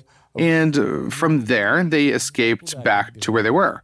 In principle, kidnapping is a very serious matter. You know, there was a case when the Soviet ambassador, having received instructions from the Gromyko, the Minister of Foreign Affairs, burst into Kim Il-sung's residence at 10 o'clock in the evening and demanded that Kim Il-sung stop this outrage. And this happened after the North Korean Special Services kidnapped a North Korean citizen in the middle of Moscow, who at that time had received political asylum in the USSR. Oh. Yes. Well, there were such cases, and these aberrations happened a few times. Has there been anything like this in recent years? Well, at least there have been nothing major. This was common in the 1950s and 1960s, and besides, there were always some controversies with lumberjacks. There were Korean workers whom they want to take out for one reason or another. Such things happened constantly. They usually did not really attract any attention. And I don't know, perhaps, so to speak, Russian or rather Soviet authorities had this information, but it also did not really evolve into a scandal. We now know that Korea is very beautiful in the fall. Yes, traditional maple blossoming seasoning, or rather a leaf fall. Red maples usually signify the beginning of mountain strip season. Yeah, to be honest, these leaves make Canadian maples jealous. Yes, these are our maples. We know how to grow maples properly. We're on the territory of the campus of the university where you teach. Yes, Kunmin University. 15,000 students. The campus is small, but all Korean universities have fairly small campuses. Well, except perhaps Seoul. There is quite a large one because it is on the outskirts. The land is expensive. After all, that's a city center. And you're hosting a lecture right now. Yes. We finish here, and then what will this lecture be about? The history of Korean urban life is the subject, and today's specific topic is North Korea. The subject is mainly about South Korea, but today's lecture is about North Korean cities from the Korean War to the death of Kim Il-sung. that is, Pyongyang was being built, what its features are, and I will show a little bit of the visuals there. Well, just not too much, obviously. I just didn't have time to prepare properly. I need to prepare better next time. So I will be telling about the features of a North Korean city in comparison to the South Korean one. And you'll read the lecture in Korean? Yes, in Korean. Until recently, no other language worked well here. For some reason, people go to South Korea thinking that they can use English language. Well, the younger generation speaks English more or less, but otherwise, a typical student of our university reads in English, of course. Yes, they read pretty well. Any person with a higher education reads in English, and this is the majority of the population amongst the youth. But they read tolerably, but they do not speak in English, and they don't comprehend it by ear. They have problems with this. Let's go back to North Korea. So you've said more than once that they have good education there. But for such a poor country, can't stress this enough, taking into account that their per capita GDP, according to their own data, is $1,300, then for such a poor country, it is simply wonderful. 100% literacy, approximately 15% of the population studies at universities, and so on. And how does this line up with the number of absolutely meaningless subjects that they teach? Well, it's because there aren't that many of them, and so this is a little bit of an anti-North Korean propaganda meme. And hold on, I'm quoting your book, because in your book it depends on how you look at it. So they spend time on these subjects, but there are few subjects. More precisely, there are many subjects, but not so much time is allocated to those specific ones. And if you look at all of these logical subjects, it is 10. Well, from 10 to 20% of the study time, well, that's a lot. But 80 to 90% of the subjects are mathematics, foreign languages, and others like physics and chemistry. They also study their own history, but the history they study something like, we are the greatest in the world, the best nation in the world, we always defeated everyone, and in general, everyone looks at us with envy. So they kind of study this type of history in literature as well. But natural sciences are taught pretty well. In the DPRK, they teach foreign languages. Not just teach, but it's a very prestigious thing. And they're generally a mandatory part of the school curriculum in university, but it's just... What are these languages? Is it Chinese or English? Well, English, of course, primarily English. And now Chinese is also prestigious, but moreover, private foreign language classes is a good business for them. So if you are a good English or Chinese language tutor, then it's very good. You will earn quite a lot of money. You can be sure of that. What does North Korean internet look like? Oh, well, they have their own internal network. It is called Kwangkimyang, and for some reason they almost stopped using this name now, but it's very rarely heard. Well, I don't know. In general, they use their own internet. It is, well, it's quite developed, but it is physically not connected in any way with the big internet. This is all internal, purely internal networks. And as far as I understand, I'm not a great specialist in technologies, but they use standard internet protocols, and all of the software products are standard there. But it is actually physically separated from the World Wide Web as we know it. But what's in there? I mean... Well, there are forums, there are interest groups, there are websites of organizations, websites, so to speak, of local press websites, and so on. It's all there. Emails? Well, they have it. It's there. But an email from their domain cannot go to Gmail, for example. No, it does. It's Gmail. It can go anywhere outside the domain. Speaking about country leaders, can Kim Jong-un watch YouTube? Well, country leaders do that. People with power, so to speak, they do have access to the regular World Wide Web. So, well, people with whom you sometimes have to talk, they know all of this perfectly well. Of course they do. But in principle, any computer with big internet is located at a governmental facility. So just to make it clear for you, again, this information is about 4 or 5 years old. However, it is unlikely to have changed. That is, if you have an email box, what does that mean? This does not mean that you come to work, turn on the computer, and check your email box. You do have a computer, and you check your email box, but this will be an internal one, country-wise email network. It contains emails from your colleagues and so on. But if you have external access, you come to a special room, and then at the entrance to this room, there is a personnel officer sitting. You sign in the journal that you came to check your email at 10:45 a.m. You turn on the computer, and then it connects to the bigger network that is internal. You look through the email box, you download whatever you need, and, well, moreover, they don't let you linger there. They watch to make sure that you are looking through your email box, not surfing any websites.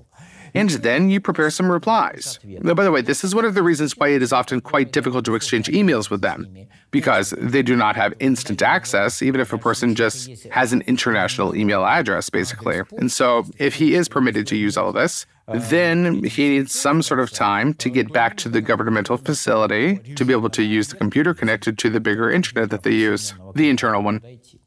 You mentioned that there's an application installed on all personal computers, yes, so you which can screenshot what you're watching at any moment. So from time to time, so to speak, it is random, as I understand it, as programmers might say. It's a random selection. From time to time, they take screenshots. So this is based on landmarks, only they have reworked it. So they, of course, say that this is their own creation, but come on, they say this about everything that they have there. For example, their mobile phones, which are really either just Chinese with Korean logos glued onto them, or assembled using Chinese components back home, and so on. But mechanical assembly, so to speak, they keep saying that they made it, but in fact it's landmarks. But among the various additional features that they have first added there, two functions are very important here.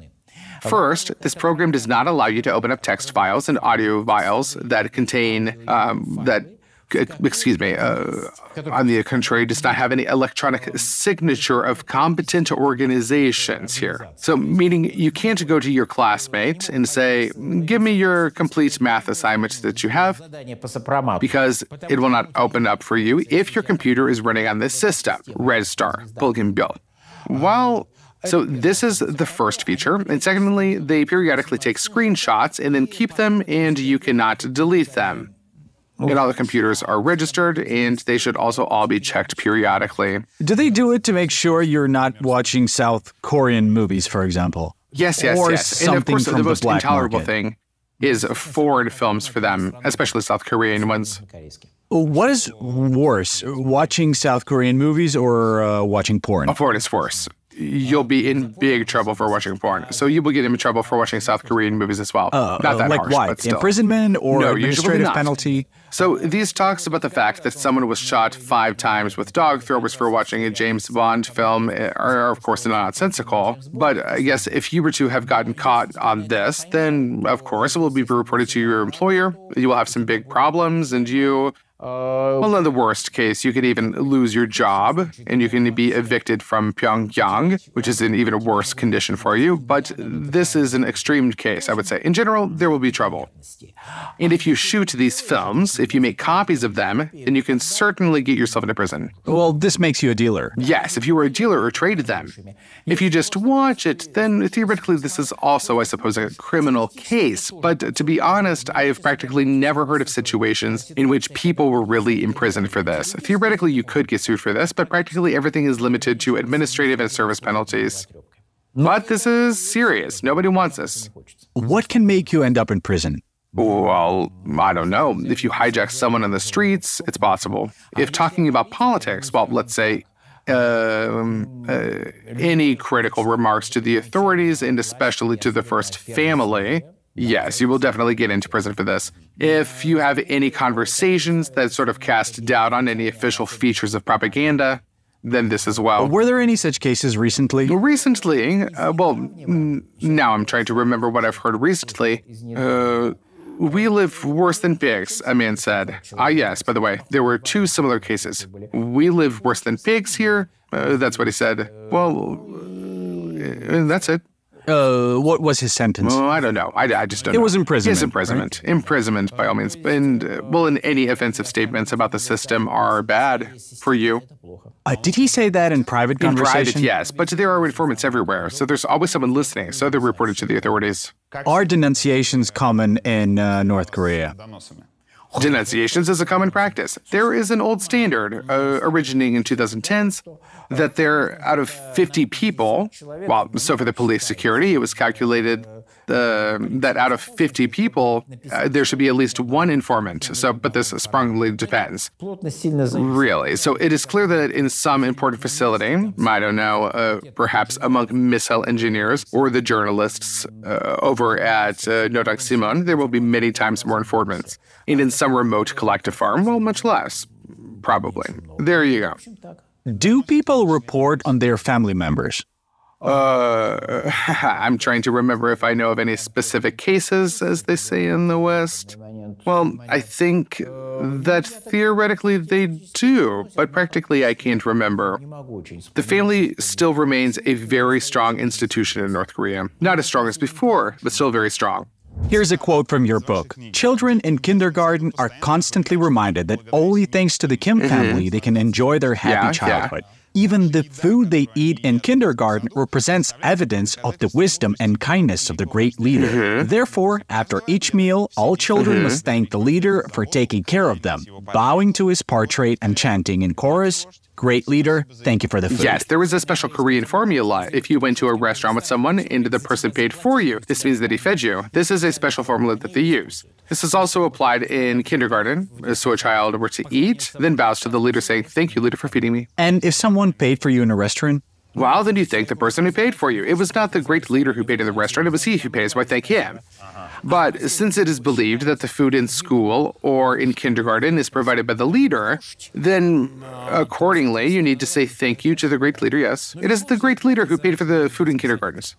Aren't parents paying for the food in kindergarten by paying taxes? In North Korea, or the tuition fee if this is a private kindergarten? What private kindergartens? No, actually, they do exist. No. But right now, I'm talking about how I see it. Well, let me explain how it works in North Korea. Well, firstly, private kindergartens in North Korea actually do exist, so little that it's insignificant. And secondly, what taxes? Until recently, they said there are no taxes in our country at all. There really were no taxes there for a very long time, and now they've showed up again. And so, taxes, I don't know, but everybody pays taxes. But the leader is so good that he provides food in the kindergartens, and you need to thank him for that. So yes, absolutely right. And so if we talk about all of these rituals, these mandatory rituals of worshiping portraits of the leader, all of this does exist.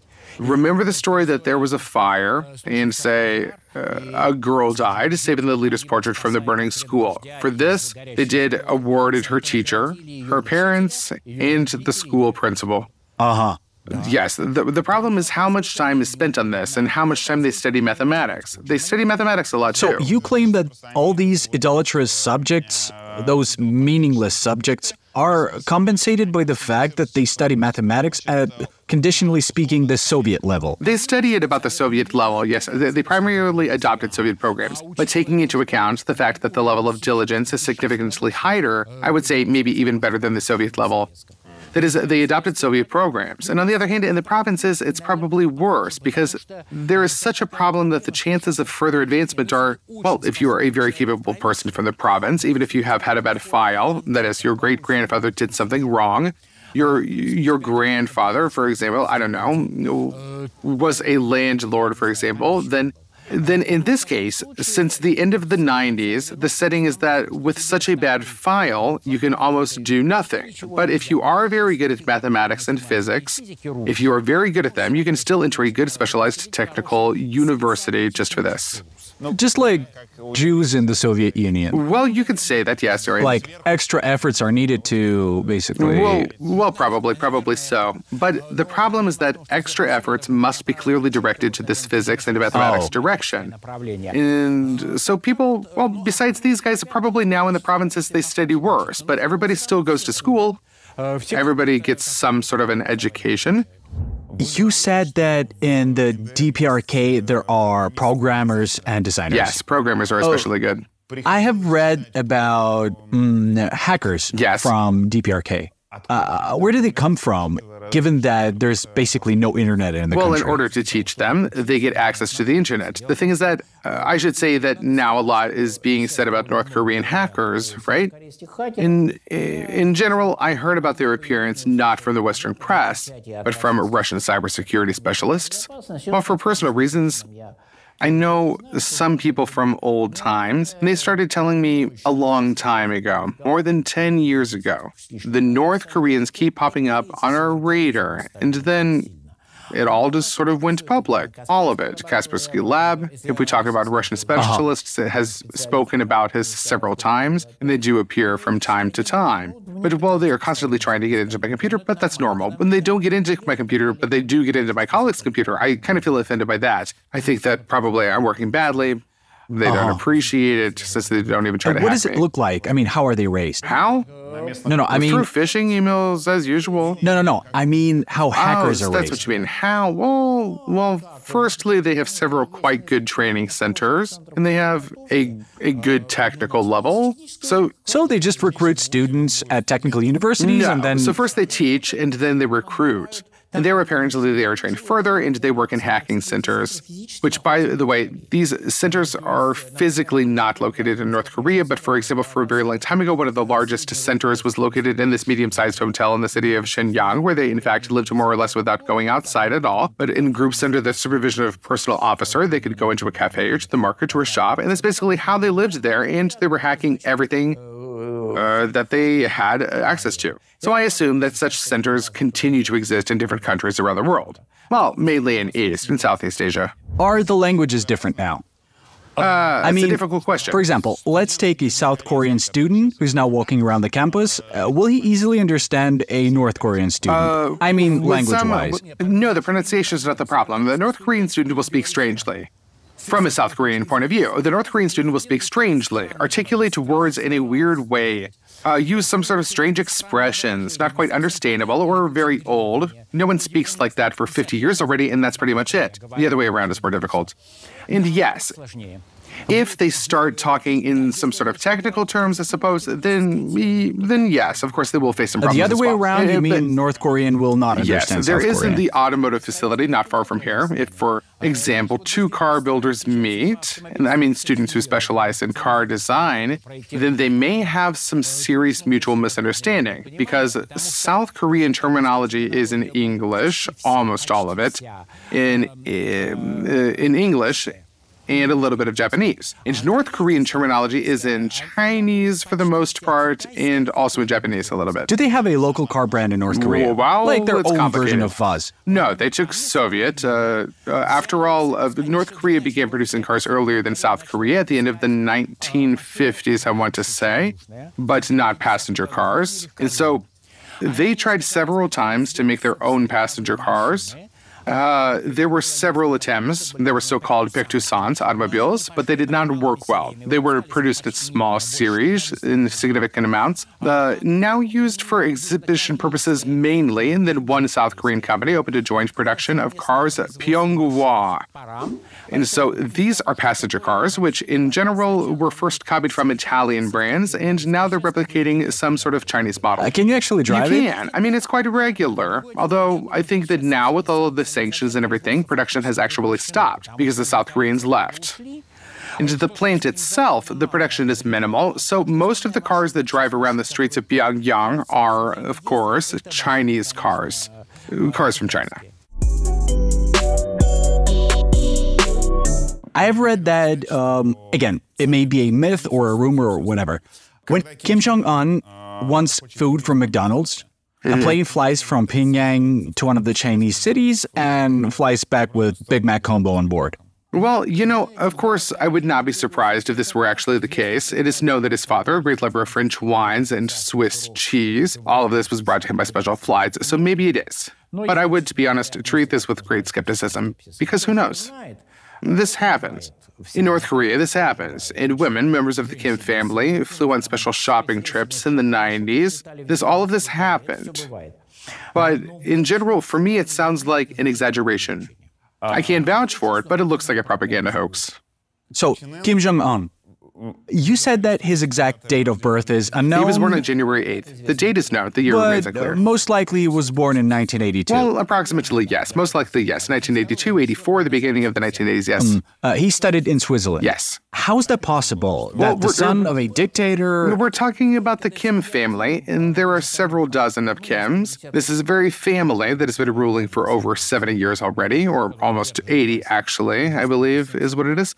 Or, well, yeah, it's probably closer to 80, and which I think can easily hold power for another 100 years for sure. So in this family, precisely in the 90s, there was such a trend to receive a Western education. Not only did he study there, of course, they all studied under false names, of course, and we don't really know who studied where exactly, but at least several more reliable cases are known when young people from These specific families either studied in the West in general, or they lived and interned there for a long time. How did this work from technical standpoint? There was a football player from North Korea in Wings of the Soviets football club in Samara, and he lived with some guy who obviously was a North Korean personnel KGB officer. officer. Yes. Well, the how prince, did who watched all Kim of the study prince. without any... Formally, Kim Jong-un was the son of an embassy employee. So the ruling family sent their relatives there, minor members of the family who watched over him, and that's what they did. Well, I suppose that's how. That's it. And it was okay for Switzerland to educate the son of a dictator. Well, no, not a dictator. There was no such specialization there. The man went to study in high school, and then he studied in senior school. That's it. But of course, among those who paid for such a school, there are children of specialists in mass executions, into dictators, and there are also children of other types of people. Of course, it is what it is. In Switzerland, in general, few entities ask where the money comes from if you're willing to pay. Switzerland has always been famous for the fact that these questions are not asked, which is why it's so loved. What do we know about the Kim family? Oh, well, we know that his wife, whom he is in very love with, they have 2 or 3 children. It's unclear, most likely 3, but it's not very clear. The daughter, Kim Ju-ae, became very public since November of 2022, and it's kind of quite interesting. Clearly, she is the heiress. Well, a candidate for the heiress. She's just 11 years old, and it's still a bit early. A cute little girl, a little chubby, just like her dad and mom. And so he goes with her to various official events, moreover, usually to military events. He takes her either to a military plant or to observe for a missile launch. He takes his daughter to work all the time. His daughter goes to work with her father. But there is an interesting, right now there's a completely traditional official iconography now. They sit together, all 3 of them. Sometimes it's just Kim Jong-un with his daughter. Sometimes it's he and his wife. But I say again, he and his wife have very good relationships, and he is the first North Korean leader to show his wife to the public. Because Kim Il-sung's wife, she had a reputation, but it is posthumous. During her lifetime, she remained behind the curtain. And in general, her promotion began when her son was made heir, and it was related to this. And Lee Sol-ju, literally, well, Lee Sol-ju, that's how we write her name according to the established tradition, because neither North nor South Koreans pronounce the surname Lee like that, but it doesn't matter. And so they write her name as Lee Sol-ju. And accordingly, Lee Sol-ju was, so to speak, demonstrated to the city and to the world, literally in the first months of Kim Jong-un's rule, in the summer in July 2012, which is when it was. So here is the usual iconography. Kim Jong-un sits with his wife, Lee Sol-ju, and the girl Kim Ju-ae sits between them. And in the back, there are generals standing at attention, dressed in military uniforms with military decorations, and they're very fond of military decorations in North Korea. Generals always love wearing them publicly. Moreover, when the daughter takes part in some sort of military event, there is a slogan here. At the cost of our lives, we will protect our bloodline. So, as if the dynasty, the family, the hereditary line of Mount Baek-tu. It is firmly believed that Kim Jong-un's father was born down at Hwarisk, but on Mount Baek-tu. And so this is such a sacred mountain on the border with China. The border runs along it, in fact. So when the girl is there, the slogan says, protect Mount Baek-tu. And when the girl is not there, they do not talk about protecting Mount Baek-tu. So obviously the young princess is growing up. She's clearly the successor. Should we trust the news about Kim executing the unwanted generals? Well, he certainly ordered executions. In some cases, we have nearly precise confirmations. So no execution has been confirmed, but people have been disappearing. What happens next? They reissue old photographs. Any disappeared general also disappears from the photographs. Same as with Stalin's photos. So this is a common North Korean practice. There are specialists, historians mainly are interested in this. Well, only one of my former graduate students also loves it as much as I do, but he knows this topic very well. So what do they check? They look at how photographs are published, and so they see this certain person has disappeared and has never reappeared. This person disappeared, and then after 40 years he appeared in the photographs again, and that means that he was posthumously rehabilitated. There was another case. There was another lady who clearly belonged to Soviet intelligence who was a big figure in North Korea. And so she was rehabilitated, as it seems, but she did not appear in the photographs. This means that she was not fully rehabilitated. It's natural. First 5 people stand in the photograph, then 4, 3, 2, and eventually it's just Kim Il-sung. What can a general be shot for? Well, if he's considered dangerous. The thing is that in the beginning, they talked a lot about shootings, disappearances and executions and shootings. I am inclined to think that there were many real shootings there, and there were expulsions from posts somewhere, to the village to a lady, to the backwoods, far from home. So all sorts of things happened, I would say. So why do you ask? But here was another interesting point. There was a strange game he played during the first years of his rule until about 2017 or so. Kim Jong-un constantly changed people in key positions, namely security officials in key posts. He carefully monitored that a person did not occupy one major position for long, if this was a security official. So this did not apply to the economic sector, but namely to the security officials, so that a person would not occupy one position for too long. For example, during the first decade of his rule, the Ministry of Defense held his position for an average of 10 months. Every 10 months, there was a new Minister of Defense in the country. And so this does not mean that the previous one was shot, no, but this means that he was no longer the Minister of Defense, and they transferred him to somewhere else. And for comparison, this is not a tradition at all. During his father's and grandfather's reign, the term of service of the Minister of Defense was an average of 10 years. And during Kim Jong-un's first years of rulership, it was 10 months, and so now it's not that harsh. He was apparently afraid of some discontent in the military environment, and perhaps a coup. And he was a young guy. For the military, who were primarily as old as his father, or rather his grandfather, for them, he was someone unfamiliar. And who knows what they might have come up with, so he was ensuring himself. So someone who was considered especially dangerous, maybe someone who talked too much while drunk or sober, or maybe even those who were indeed scheming behind his back, all of them just suffered repressions. And I don't really believe in this very much, but I cannot fully exclude this possibility. Are ordinary people executed in North Korea? Of course they were executed. Of course they're executed. For what? For anything.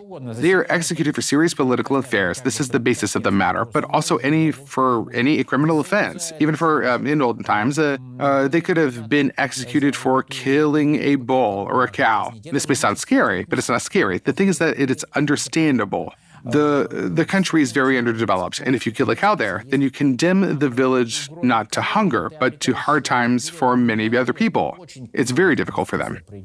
The whole world was shocked by photos of an execution in Iran, when a person was basically hanged on a pole. When was the last time something similar happened in North Korea? They make decisions themselves. So sometimes they make decisions about public executions, and then sometimes they don't. When was the last time public executions took place, you ask? Quite a long time ago. But I would say for about 10 years, I have not heard reports of public executions at all. So what this happens in batches. Say they conducted an execution campaign. Then it was quiet. By the way, an important point. I have not heard of a single public execution for political crimes. Only criminal offense? Only for serious criminal offense. First-degree murders, for example. Let's go back a bit. I asked this in the backstage. Is it the defectors who dramatize this? Yes, not without a reason. When a single defector tells about someone being shot somewhere, I'm always like, well, I'll take it into account, I'll put a check mark, but I won't repeat the story myself until several independent sources confirm this. Because too often, it's just pure fantasy, is what it is. And this is a common problem with defectors because, first of all, a person wants to attract attention to himself, and secondly, he hates the regime. You have to understand this. Clearly, there are many reasons for that too, and the person begins to tell all sorts of horrors, and moreover, horrors that are well sold to the South Korean public, mainly, and to the Western public. But the West is not very interested in them, primarily to the South Korean public, I would say. Therefore, I would be very careful about what they say. You know what they say. How should we treat the news that some North Korean generals were actually fed to dogs? But this is such a wonderful fake. Come on, don't you know the story of this wonderful fake? Oh, tell me. The story is absolutely marvelous. So it all started with this satirical blog that they have in China. Just like The Onion. Well, like, absolutely. The Onion, the Chinese The Onion, reported the generals were fed to dogs. Moreover, no one noticed for a month. I mean, come on. It's the local The Onion, a funny blog with many subscribers. But after a month after the publication, a second-rate publication picked this up, which either did not understand what it was dealing with. Well, basically, they posted it as real news with a link to the original source on the Chinese The Onion website, meaning if something was published in The Onion, it becomes viral in 2 months. It's quite funny. Do they have a gulag system in North Korea? Of course they do. What does it look like? Well, in terms of political camps, by the way, there is a completely standalone system of political camps there, which distinguishes this from most countries, for example, from the Soviet Union. Their criminals and political prisoners are kept completely separate. So, moreover, even different names are used for them. A camp for political prisoners and a camp for criminals are called by different words. They are numbered, but gradually they're becoming bigger and bigger each year for 40 years already. And so the total number, thanks to the fact that the location of all these camps is very well known, that is, or rather, their precise locations are known thanks to the satellite images, it is possible to eliminate the total number of imprisoned people, the people that are in the camps. And I should say that over the past 25, 30 years approximately, it has significantly decreased, while in some cases by more than 2 times. What was the approximate 80 number? to 90,000 was the last estimate, but again, this is the years 2015, 2016.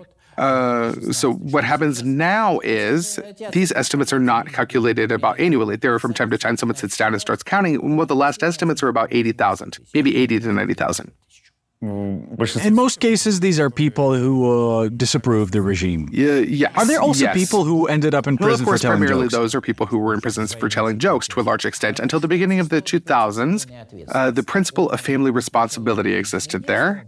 And this was, in effect, when this was under Kim Il-sung and Kim Jong-un rolled this all back. Not at once, but in several stages. And the principle means that if a person committed a political crime, then all members of the families of the one accused of high treason, as they said in the Soviet times under Stalin's rule, all people who are registered at that address, that is, who have the same registration, all these people had to be sent to the labor camp. All of these people. And so then they all had to stay there, either until his death or until the end of his sentence. But the conditions in those camps for the family members of a traitor to the motherland were significantly better than in the camps for regular, ordinary political prisoners. Quite a lot of people survived. And then they were able to be released. And some of them later ended up abroad. Some of them told about their past, not everyone, though. And the number of people whose names are known is perhaps a third of all who were really in those camps. In these camps for family members. During the 2014 World Cup, a North Korean national team qualified, and there were news that the North Korean TV showed that the Korean national team made it to the finals, although they didn't even make it out of the group. They kept losing. Of course, it's not true. It's not true. North Koreans, if there are any unpleasant moments, usually they decide not to talk about them at all. So now during the Asian Games, when they had been winning, they wrote about this a lot. And when they lost, they either did not write about it or mentioned it briefly. And this is another one of those funny stories that they tell about North Korea, that they're able to talk about the country. Meaning, if they're losing, they wouldn't say it as if it was a draw or even a win. Either they will briefly mention it or they will not mention it at all. The second option is more likely, but they will not make it up. Have you seen videos where Kim Jong-un casts from the shore on a boat and people cry? Yes. What was it? Well, they were told to cry, and they did. What would you expect? That's propaganda for you. When seeing Kim Jong-un or Kim Il-sung or any member of the ruling Kim family, you must demonstrate joy while looking at them. You must jump, shout, wave your arms with joy, and when he leaves you, you should, so to speak, look at him with tears. And if he dies, then you need to go out into the street and cry, especially if there's a camera or some sort of boss nearby, then you must do it. So, the one who directs this, does he realize that it looks kind of weird? But he's not doing it for you. He's not doing it for me. He's doing it for the locals. So don't forget. North Korean propaganda works on people with completely different perceptions. Well, not quite. In some ways, they are the same as us, right? In some ways, completely different. This is done for the local audience. One time, they seriously fought for the foreign audience, but that was a long time ago. Now there are small groups of Chuchu lovers around the planet with zero political influence.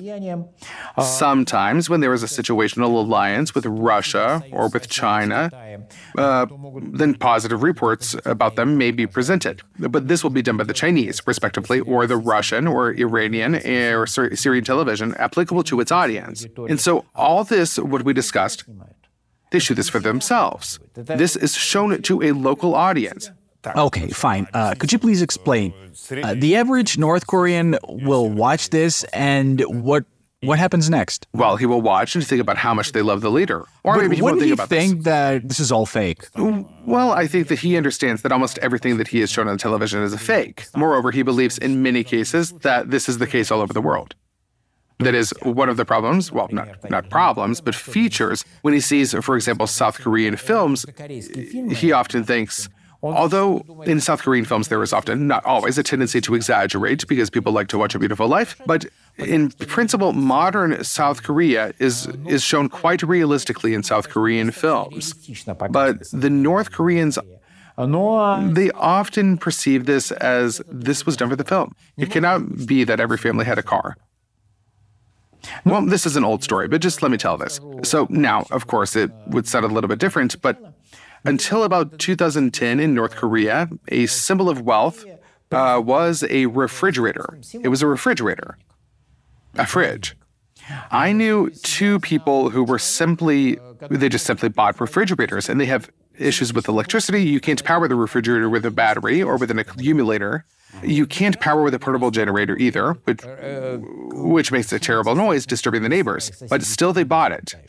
They bought it for themselves so that everyone else could see that they could afford it. It's like a Porsche or a BMW. Which cannot be refueled. Yes, but this doesn't matter. It's there, which means I can afford it. But going back to the story, it was one North Korean woman, a young teacher. She had a business, a smart girl. She was 25 then, under 30 at least. She escaped here through China. And back then it was possible, now it's almost impossible. She talked to her parents on the phone. So how did she do that? The parents received a Chinese phone connected to the Chinese network, though a rather complex scheme, and in the border areas, then there were no ping radars, and they simply did not exist then. And they appeared later. So they just didn't happen. So people could call abroad, and then if they had a Chinese phone, they were able to do this. But somebody had to pay for it in China. Or, having such a phone, you could rent it to reliable people. Although this was a strongly criminal case at the time. If you have a Chinese phone, it's considered espionage. Oh. Yes, but people still do it. And so she talks to her father and says that everything is fine, and I have a refrigerator in the kitchen, and the father was a little bit frightened. Why so? He was afraid that his daughter had been recruited by the South Korean CIA and was generally undergoing some special training there. After all, a normal person cannot have a refrigerator at home. By the way, now it's possible. I'm saying that this was the thing about 15 years ago. But this was a demonstration of prosperity. Therefore, when they see South Korean films, where they have a car in every apartment, in every family rather, and on average in South Korea, there are 20 million cars for 51 million people, which means that there is 1.5 to 2 cars per family on average. But when North Koreans see this, they don't really believe it. That is, yes, they understand that this is propaganda. But here you understand, the point is, here everything is much more complicated. The thing is that when we are especially drawn into some sort of political confrontations, and we are all connected to one degree or another, we do not understand that it's hard for someone in this context right here. So, on the one hand, he understands that this is propaganda, but if this propaganda resonates with something in his soul, then he is ready to close his eyes to some obvious inconsistencies with the truth. Moreover, this is not connected with any political movement, be that left or right. Statists or liberals, they are all the same. They were all Homo sapiens. Accordingly, a person seems to understand that this is propaganda, but somewhere deep inside it can resonate with him. And even the falsest propaganda still affects a person. It still leaves some kind of trace in the head. And on this, of course, well, with all of this, it's all absurdity. And this is applicable to all of us. For North Koreans, I repeat, it looks less absurd than it does for us. Not everyone knows, but Kim Jong-un had a half-brother. Yes, he had one. And he was poisoned in 2017. Yes. In Malaysia. Yes, in Kuala Lumpur. He had an antidote, but he didn't have time to use it. He got confused and didn't have time. He was ready for such a turn of events, and he had been hunted for a long time. 2 women ran up to him from behind and used a cloth to apply poisonous substance, yes. And he died. He died, yes, as it should be. Who killed him? Well, isn't it obvious? The North Korean special services had been hunting him for a long time, and the thing is that he had been living in China for quite a while and had, shall we say, very good relationships with the Chinese, which made the North Koreans nervous. The North Koreans, you have to understand one thing. When I'm told that the North Koreans have friends, they don't. The traditional line of North Korea is very simple. The whole world is against us. And so that's what it is. But we have situational alliances. Today we are friends with Russia and can say a lot of nice things. But at the same time, I will not be surprised if I find out that at the time when one official is saying that they are united with Russia in the fight against American imperialism, there's another unofficial person somewhere in a quiet country in Southeast Asia who talking to some other official American, meaning a quiet North Korean, is talking to a quiet American about something completely different from the party line. From the point of view of the North Koreans, the whole world is a pile of spiders where everyone is against everyone. And where, for example, China, which is supposedly their main sponsor, is also their main source of problems. And accordingly, they strive to keep China at arm's length. This specific case, right here, when a person being the eldest son of a former leader practically flees to China, settles there, and lives there, having the Chinese demonstrate their favor to him in every way, this makes North Koreans nervous. Well, if in a small kingdom, some prince runs away to a neighboring large empire with which they are even friends and do not fight, and all of a sudden the prince is given a castle, well, certain unpleasant consequences arise in this case. And it may be necessary to privately talk to the prince's cook, and the issue will be solved. They just saw him as an agent of influence, moreover, an agent of the Chinese influence primarily. Moreover, he was very active. He was public. He was, well, a moderately public person. He constantly communicated to journalists on his own initiative. He gave interviews, not some dissident interviews, but quite honest and frank ones. That is, if you look at what he said during this time, I repeat, he did not say anything sharp, obviously anti-governmental, but he kept exposing what was behind the curtain. Well, for example, he clearly once said that they would, of course, like to carry out reforms, but they were afraid that reforms and opening the country will lead to instability and to the fall of the regime. You know what I mean? And so on. And he said such things. This is obvious, really, it is. But when a representative of the ruling dynasty says that, if we allow the people too much, the people will send us to the guillotine, this is somehow not quite right. Is it true that he wanted to enter Japan with his family using fake Dominican passports to visit Tokyo Disneyland, and that this became the reason for the quarrel with his father? Well, yes, I think that... When he was still alive. Well, I think that A, this is true. B, this does not become the reason for the quarrel with his father. Yes, he really went to Disneyland, but do you know what he doesn't make sense in the story? The fact that he had been going to Japan using a fake passport constantly, even before that. And this was never a problem. For some reason, the Japanese, who in principle knew who this person was, when he came to them before with different passports, decided to stop him down at the border control, where they stand. So why did they decide to do this? Well, I'm 60 years old, I hardly will live to find out. There are young, talented historians and specialists in general who will find out. But in due time, it will become known, but not soon. But in any case, to say that, as it is often presented, quite very primitively, went to Japan without his father's permission, and his father found out and got angry, and he went to Japan constantly. And the fact that he became persona non grata was not really influenced by this story much in any way. So most likely it did not have an influence. There must have been other reasons there. Do you think that North Korean elite ask themselves the question, why can't we have a Disneyland of our own? Why should we? They do, but they also ask themselves, what would happen to the submarine if we open the hatch? That's it. That's it. I see. So they mean they're afraid to lose power along with the regime. Absolutely right for this. Moreover, A, they're afraid, B, they are right to do so. They will go down as well. So North Korea is this type of country that can poison their political opponents in other countries? Well, yes, but I think that there are many such regimes, including those that you know have quite positive connotations. Not many, but they exist. Yes, they can. Which one do you imply? Well, for example, the Israeli one. Israel poisoned their opponents? Well, they shot, I guess, and maybe they poisoned them too. Mobile phones exploded as well. And this is highly relevant to Iranian nuclear physicists in recent years. A professor of nuclear physics at Tehran University simply cannot leave his house.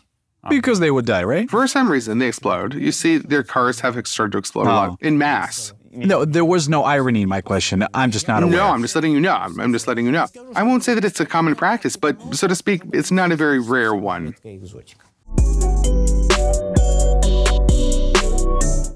What does an average 30-year-old Pyongyang citizen look like? Well, it depends, really. What can a person work as? Pyongyang remains an elite city. There was a large number of officials of various kinds. There was quite a large number of various management employees close to the officials. And there were many scientific and technical employees. There were those missile engineers that we spoke about earlier, and others. The city, the difference between Pyongyang and the outskirts is very, very major. So let's say he's an engineer. So that's what he is. Okay.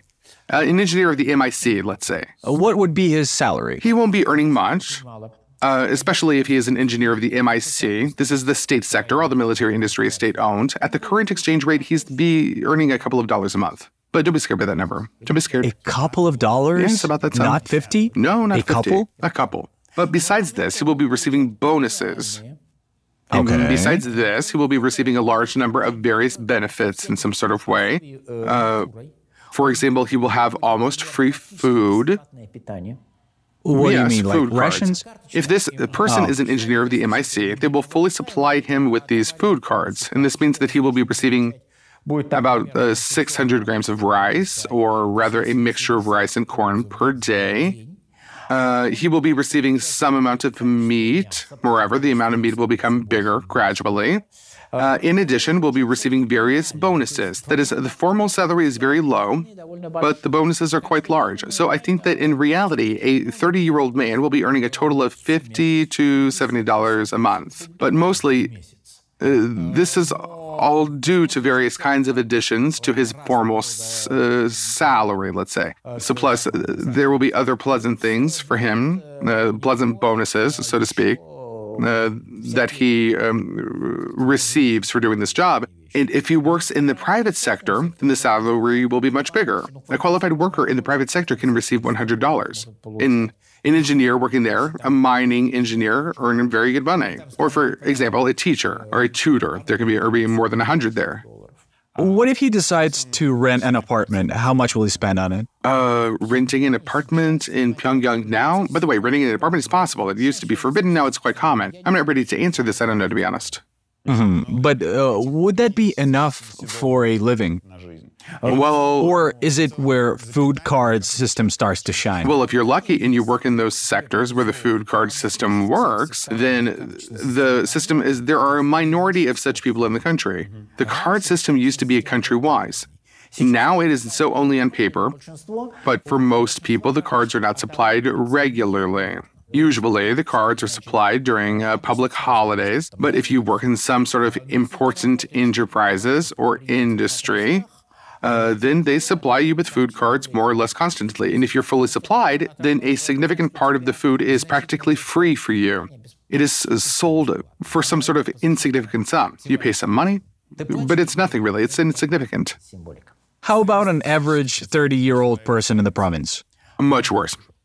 Much worse. But most likely he will depend much more on the private sector, per se. As for the income, I would say, really about half of what is earned in Pyongyang. I would say in Pyongyang, in its majority, it would be 50 to 70 a month in dollars.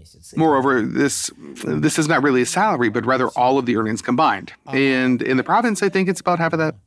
What does he work as? In the province, well, someone may work, of course, in the state sector. It is still quite present there. And we're not talking about the city and not a village here. So someone may work in the service sector or trade, for example. If the sea is nearby, then, of course, the person will do something related to fishing, per se. And naturally, if these are mines or miners will be working there, it's all different. And for women, it's not really clear for now how all of this will turn out, but in the border areas, there were quite a lot of these Chinese textile factories, the factories that are owned by Chinese investors that have investments from that country, where they make clothes. For China? For China. Meaning North Korean labor force costs even less than Chinese. Well, just incomparably less. Come on, please. If you pay a North Korean worker $1 a day, she will be insanely happy. A Chinese worker, I don't know, maybe in the province, you will have to pay 1,500 yuan. This, pardon me, is about $330 to $300, somewhere around that amount, I would say, probably in that sort of area. Let me read something, and you tell me if this is true or not. All right. North Koreans are required to register their televisions with the management authorities. 3 channels are available. In order not to be tempted to watch something else, the management authorities seal the TVs and block the frequency settings. Yes. Well, not quite. The frequency settings are not always blocked. It's a bit of a technical issue. But sealing, they just seal it, yes. Only 3 channels? 3 channels, yes. Government radio cannot be turned off, even in your own home. The only thing you can do is turn down the volume a bit. Not quite. This is about the so-called cable broadcasting, not government radio, but this is a second radio. In addition to the usual one, so to speak, which broadcasts and which can be listened to abroad, there is also something called cable radio. Yes, in Russia, it's called cable radio. So cable radios should be on in the sense that they are always connected to the hard line, like the landline of the house. But you can turn down the sound completely, and this is not an issue at all. Oh, it must be functional. It must be functioning, yes. This is explained in general quite reasonably, and in my opinion, honestly. This is due to air defense broadcasts. Any warning about natural disasters, all of this is transmitted precisely through this broadcast network. It allows you to transmit information with minimal risk of interception, because foreigners won't be able to hear it at all, and it targets specific regions that are part of the country. North Korean men can only wear short haircuts. Moreover, only 28 hairstyles approved by the state. So 28 hairstyles, these are just recommended ones that hang in the hairdresser's office, but you can have others. So short haircuts, yes, they are fine for long hair or for dyed hair. Here is a story from very recent history from 2018. In fact, there were 2 things here. I just saw these patrols. I was there at the time, and especially outside of Pyongyang, fashion patrols, women's union patrols were actively operating, which stopped people who violated, so to speak, the prescribed socialist norms with their dressings, meaning they fined people with dyed hair if they walked around.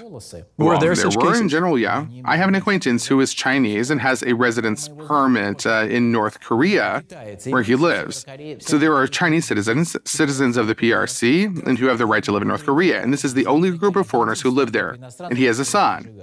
His son periodically, well, usually this is normal. His son dyed his hair there. A young Chinese guy walks around with dyed hair, nothing major at all. And then he was stopped. And like every 3 to 4 days, 3 to 4 times a day, they stop people. But he just showed the passport and said, look here, citizen of the PRC. And they said sorry.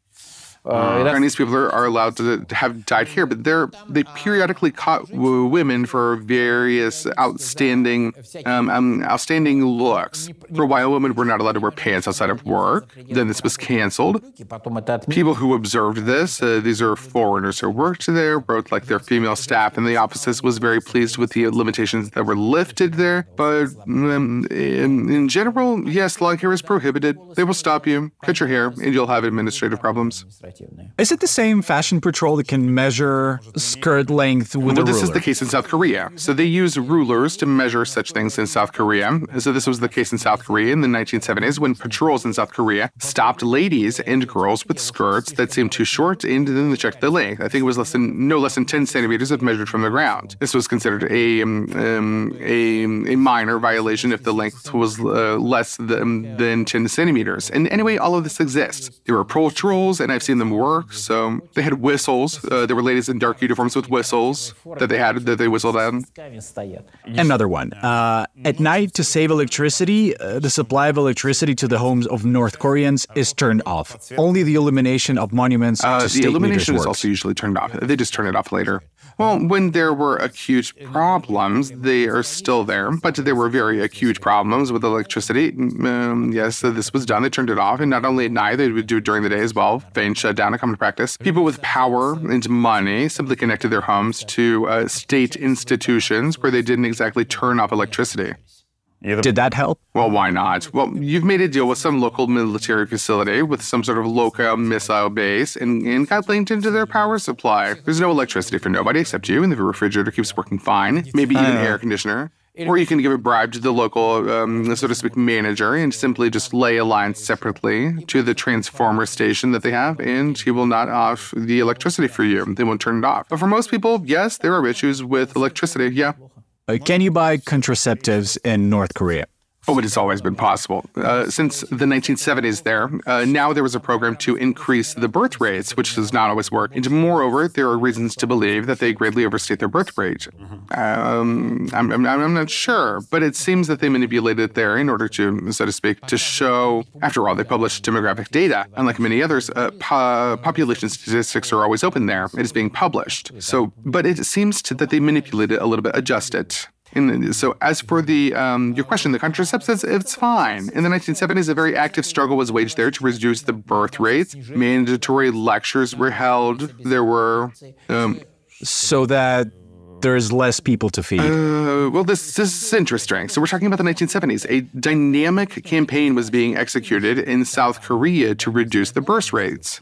Extremely dynamic. And in many ways, the North cosplayed South Korea without admitting it. Moreover, this was common in the 1970s in the world in general, in China too. Soon after that, the one-child policy had been introduced. And there was a confidence there. This was such an axiom that if you wanted some sort of like economic growth, you cannot afford high birth rates. Yeah. They read all of this and then made a decision.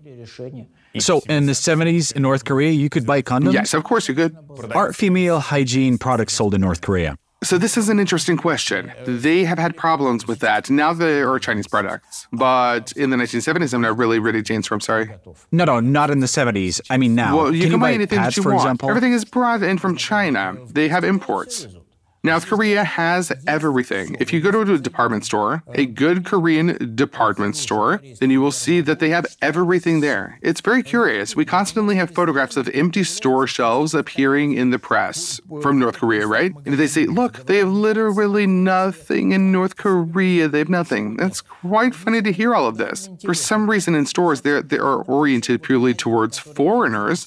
There is indeed a very small selection. These are their former interest stores. But if you go to a normal, ordinary department stores, I'm not talking about the market. On the market, as they say, you can buy everything except cat horns. Cats don't have horns, so you can't buy them there. You see, they have literally everything. It's just, it's the same in state trade. Well, it's not quite state trade because a significant part of their stores is registered as state-owned, but belongs to private individuals. They have everything there. Everything is bought from China, with some goods are produced locally. And during the recent times of Kim Jong-un's rule, there were reforms and the economy began to revive. There was a period of growth there. But now it's all over. A combination of sanctions, coronavirus, and many other factors have their impact on all of this. So as long as you have money, you can really buy anything. Money remains an issue in North Korea, though. Are LGBT people prosecuted? No. How to say, well, it is believed that there are no LGBT people in the country, and accordingly, there is no corresponding article in the criminal code. Yet there are LGBT people there. Well, genetically, there must be some, but they state that we do not have them, and we consider this a terrible capitalist perversion. This doesn't exist and can't exist. Accordingly, we do not have LGBT movement, and there is no article. Sounds quite liberal for a totalitarian system. Yes. In 2009, there was a strike in the DPRK. There was civil unrest, and you wrote about this in the book. Yes, they had it coming. It was complete nonsense, really. There was a monetary reform. Yes, completely idiotic monetary reform. And those who were working on, or one way or another involved in the North Korean market, began to burn their banknotes. Yes, a lot of things happened back then. People just, even security forces, people bound by duty, were driven nuts, really. You see, it was so nonsensical that a person could say, imagine a North Korean spy could go to a foreign spy who were both compromised and knew that they were spies. So he could say, listen, I don't know what's going on. It seems that our government has gone crazy. Really? So imagine one colonel saying this to another colonel. What were they trying to do? What were they trying to do? In the sense of what the North Koreans wanted? Yeah. No. What were they trying to achieve with this monetary reform? So the monetary reform was, of course, the most comic monetary reform in world history. It's no wonder that its organizer was shot, although it's clear that he was not the only organizer, but someone from higher echelons. So they made a scapegoat out of the poor Pak Nam-ji. So they declared him a spy, naturally. And he came up with a monetary reform as a spy. And the reform was about the following. They conceived a classic confiscatory monetary reform, an old proven trick. This was done in the Soviet Union hell knows how many times. And accordingly, they conceived this very monetary reform.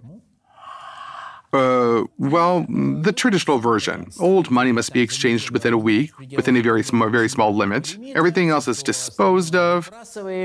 What you fail to exchange gets disposed of too. And then there became a completely wonderful trick. They stated that when we first received this information, and the information stream was fine, information was coming practically in real time, although nothing was written about this in the open press at all. You understand, a monetary reform took place in the country. Nothing was written about this at all in the Korean newspapers. This is for you to understand the peculiarities of the North Korean press.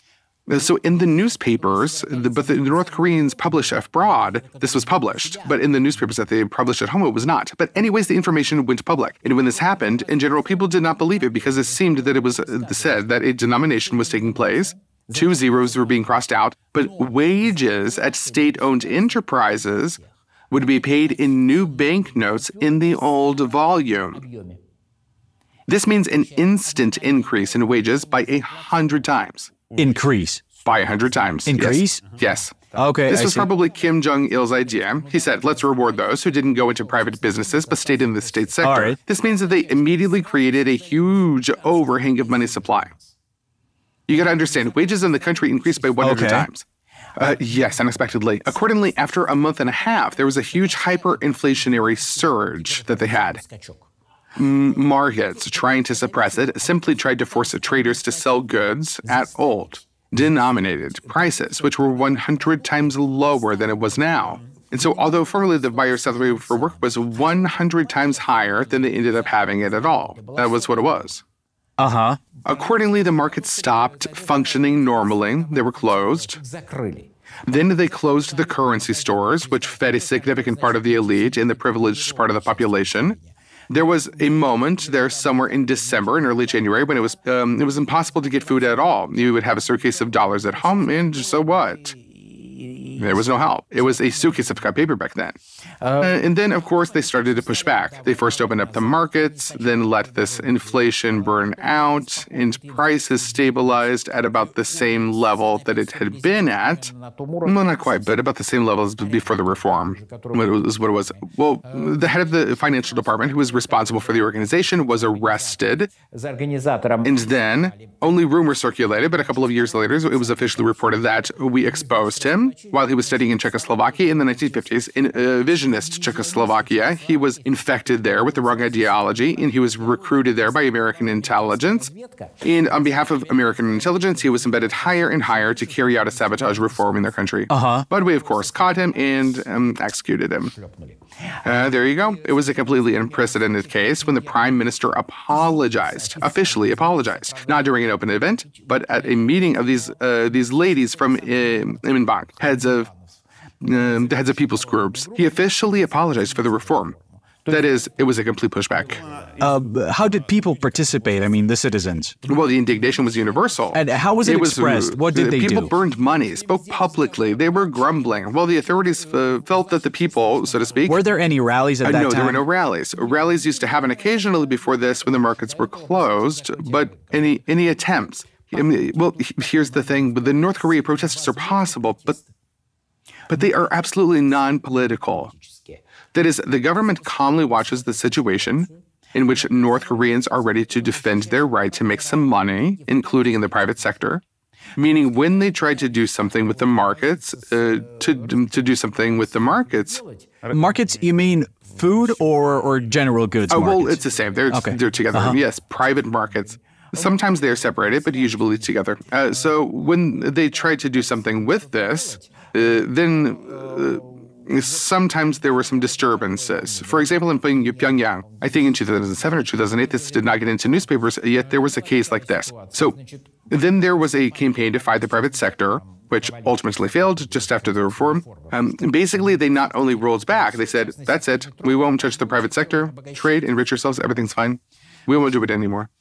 So then, when this campaign was going on, they introduced some rule. So A person who buys, get a space on the market for a long-term rent. There are some minor details there, but conditionally speaking, he would want 80 centimeters to put a trading point. And suddenly, a new decision came out that a person can have such a point that this is. Usually it was the lady, so she could have a trading point only in the market located in the area where she is registered.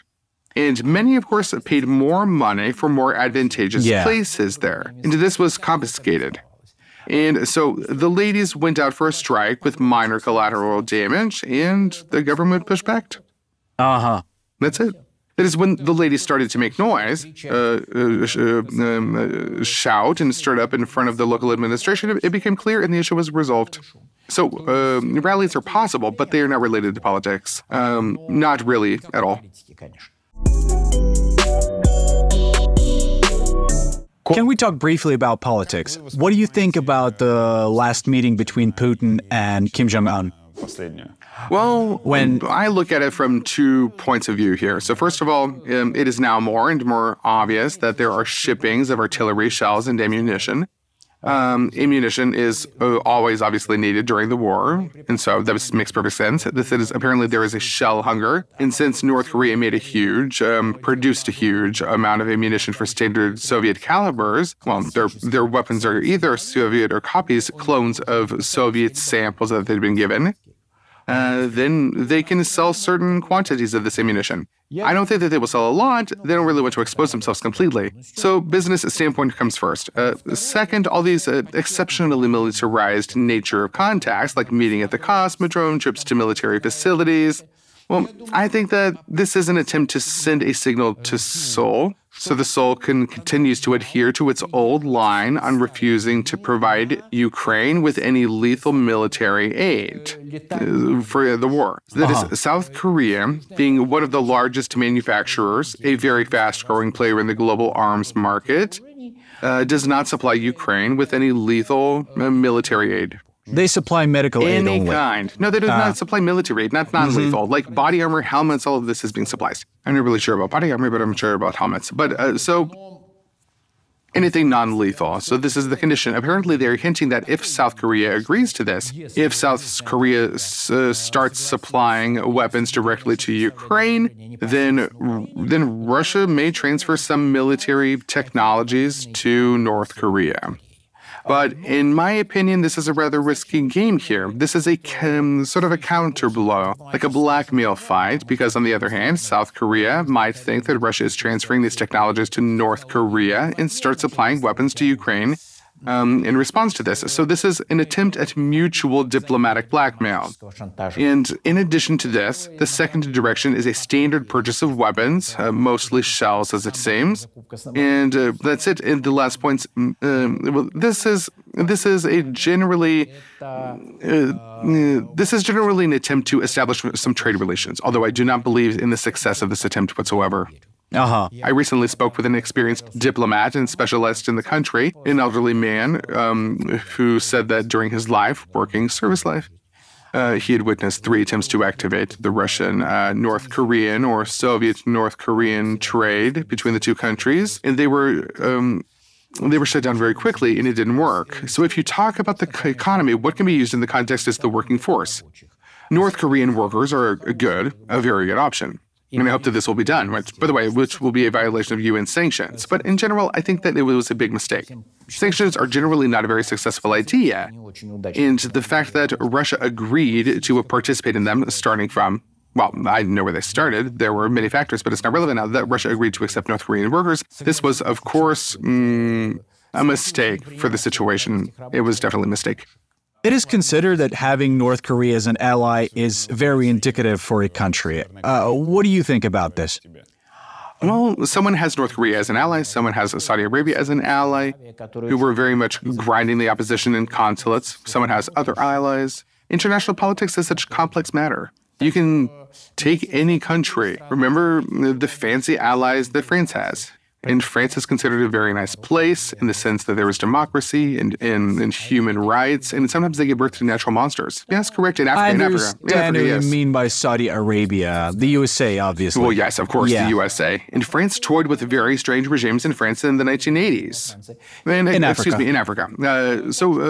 There were all sorts of stories. If you take Kim Il-sung, of course, Kim Jong-un, he's a controversial person, but much more controversial was Pol Pot. And look who supplied Pol Pot with weapons. It will be a very interesting list. So you understand, in politics, they make friends with those with whom it is beneficial to make friends at the moment. In principle, well, let's say that there are countries that sometimes remember about principles, rarely. And most countries do not remember this at all, only when they give a beautiful speech at the UN. So here it is. Yes, it's bad. But you know, any regime that is much more odious than the current North Koreans, one always had patrons, among whom were regimes that were not at all odious, but very respected. Is it correct to think that, in fact, the DPRK is now fully subsidized and supported by China? Definitely. Moreover, this is not just correct. This is as obvious as it is hot in hot summer and cold in winter. Of course, absolutely. Is it because China wants to have a bridgehead in front of them in case the U.S. attacks China? I would say that it's more precisely. A bridgehead is needed when you want to invade. So China is definitely not going to invade South Korea at all. If the U.S. invades China. I see what you mean. So this is called a buffer zone. Yes. They need a buffer zone, which firstly creates a strategic advantage in case of war with the United States, and most importantly, simply allows to keep the American radio technical reconnaissance facilities at a certain distance. Let's imagine that for some reason China refuses to pay these several billions, or maybe there was another amount. A couple of billion. Yeah. Что будет с Северной Кореей? A catastrophe. But the thing is that North Korea has an excellent diplomatic school. They have gotten out of even worse situations before, for sure. Moreover, if several 100,000 people die of hunger there, then the leadership of North Korea will be upset about this, but will not resign. So their diplomats have demonstrated their skills more than once, playing on the contradictions of the great powers that they have. They always manage to find sponsors. That is, it will be a catastrophe. It will be bad. Part of the common people will go hungry. Someone will die from this, perhaps. But the diplomats will focus, the intelligence will focus, the brains will start working, and they will find some other combination. They would find another country to sell their influence to, right? Yes. This can be a combination that includes Russia, Japan, the United States, South Korea, anyone. They have done this, and they have made it out before. So just look at how it was, how they were struck between the Soviet and the Chinese. Well, not stuck between the Soviet Union and China. They used the Soviet Union and China, in fact. I will give you the brief overview, simplifying it a little bit. Of course, it's way more complicated, and you can write big books about this whole situation, but maybe I will do it when I'm old enough. I mean, the materials are out there, and they're declassified. You just need to sit down and spend several years on this. But it's very interesting. Shen Zhihua, a very good Chinese historian, an outstanding one, writes books about this whole thing. Even though he lives in China, he's not facing issues with censorship. And so what did North Korea do? Basically, they came to Moscow and said, give us this, this, and this. And if you don't give us this, we will go to China. And they got something. Not everything that they asked for, but when they asked for Nagant, that is ballistic missiles, they never got them. The Soviet Union did not transfer any serious military technologies to North Korea at all. And then they went to Beijing and said, we need this, and this, and this. And if you do not give this to us, we will go to Moscow. And at the same time, it was necessary to scold Chinese hegemonism in Moscow and to scold Soviet revisionism in Beijing. And they hinted, if you do not feed us, we will go over to the other side. And that's it. Yeah. And it worked. It actually worked. It worked out really well. Leonid Ilyich Brezhnev personally could not stand Kim Il-sung. There was more to it, including some personal aversion. He was not so much a friend, but Brezhnev sympathized with one of our Koreans. And a wonderful, intelligent, talented man who worked there, who in general was represented and killed by Kim Il-sung. And Brezhnev did not like it all very much at all. Well, not a friend, but a close comrade, practically a friend of Brezhnev. There was a lot more, but politics is about strategy. Deep down, Brezhnev did not love and despised Kim Il-sung. It is possible that it was mutual in the case of Kim Il-sung, but alas, pure politics. Have you watched Vitaly Mansky's film about North Korea? I even wrote a fairly harsh review because in his desire to tell the truth, in my opinion, he, of course, contributed to the anti-North Korean myth that exists. That is, a lot of what he says, all these stories about stories with empty shelves, well, yes, you can find an empty store, but in most cases, there will be goods for sale. He stated that the shootings that took place in a house were all staged. And so, yes, of course, it's obvious, but obviously that's what it was. But any contact with a foreign journalist in North Korea will be staged and rehearsed countless times. So that is, when a North Korean appears in front of the camera, any of his movements is calculated, discussed, agreed upon, approved by 20 people. And accordingly, when he was interviewing, the way people behaved was discussed and approved several times. And that's just how the whole thing works. There was a discussion that by keeping the footage of informal conversations with these people, he put them at great risk. Well, most likely, he did not put them at great risk because generally they did not really say anything particularly terrible there, as far as I could remember. But the North Korean special services and authority representatives were close by, who were in principal control of the situation, if I remember correctly. So I don't think that anything happened to them. Although, of course, if you learn something extra about North Korea, it's better not to talk about it. Hence, by the way, one of the features, well, of a person, if you can say so, one of the features that is, if they often ask North Korean guides who work with foreigners, do they believe in what they say? In most cases, I am inclined to think that they do not believe, or believe only partially, because I repeat, a human being is a complex creation. He is able to partially believe in something. But here's the thing. If, for example, the guide starts to get too close to the tourists, who can guarantee that the tourist will not tell about it out of his stupidity or will not publish it in some big blog later, and then the guide will have problems. Why would he want to be involved? In the worst case scenario, they can put him in jail. In the best case, he will not get promotion of work, and the service is quite good. So why would he disclose something sensitive to a stranger whom he sees for the first time and will never see again after spending a few days with them? And so I think when communicating with foreigners, really North Koreans are very careful in this situation. But at the same time, Mansky secretly took out the... Yes, of course, but this is common practice. A lot of things are taken out there. My God, there's so much of it being taken out. There was a large amount of video materials shot. For example, video shootings on the markets. There are thousands of hours of documentaries about North Korea. So not only footage, but photographs as well. And, well, in all of this, it was shot illegally and taken out also illegally. Is there a punishment for this? For example, what if they caught Lyadov making his film? Well, if they were to catch Lyadov, nothing bad would have happened to him. He's a foreigner. If he were an American, they could stage a political play about his detention. A citizen of any other country, well, I mean, if they caught him, they would make him delete the footage. It would be some minor problems. They would not let him come into North Korea again. But maybe for a shakeup, they would keep him in a comfortable room for several days under an alleged arrest in a hotel. That's it. But if we are talking about North Koreans who supposedly try to sell such materials, then yes, this is a guaranteed criminal case. There was this story about an American guy who was sent to a labor camp. Yes, supposedly he was sent there. Can you tell us what actually happened? Well, yes. So, no, this is a pretty common thing for them. They probably don't do this really so much anymore. They've learned their lessons. This is a small propaganda show, North Korean style. Moreover, this was only done with Americans. From time to time, an American, while on North Korean territory, does something stupid.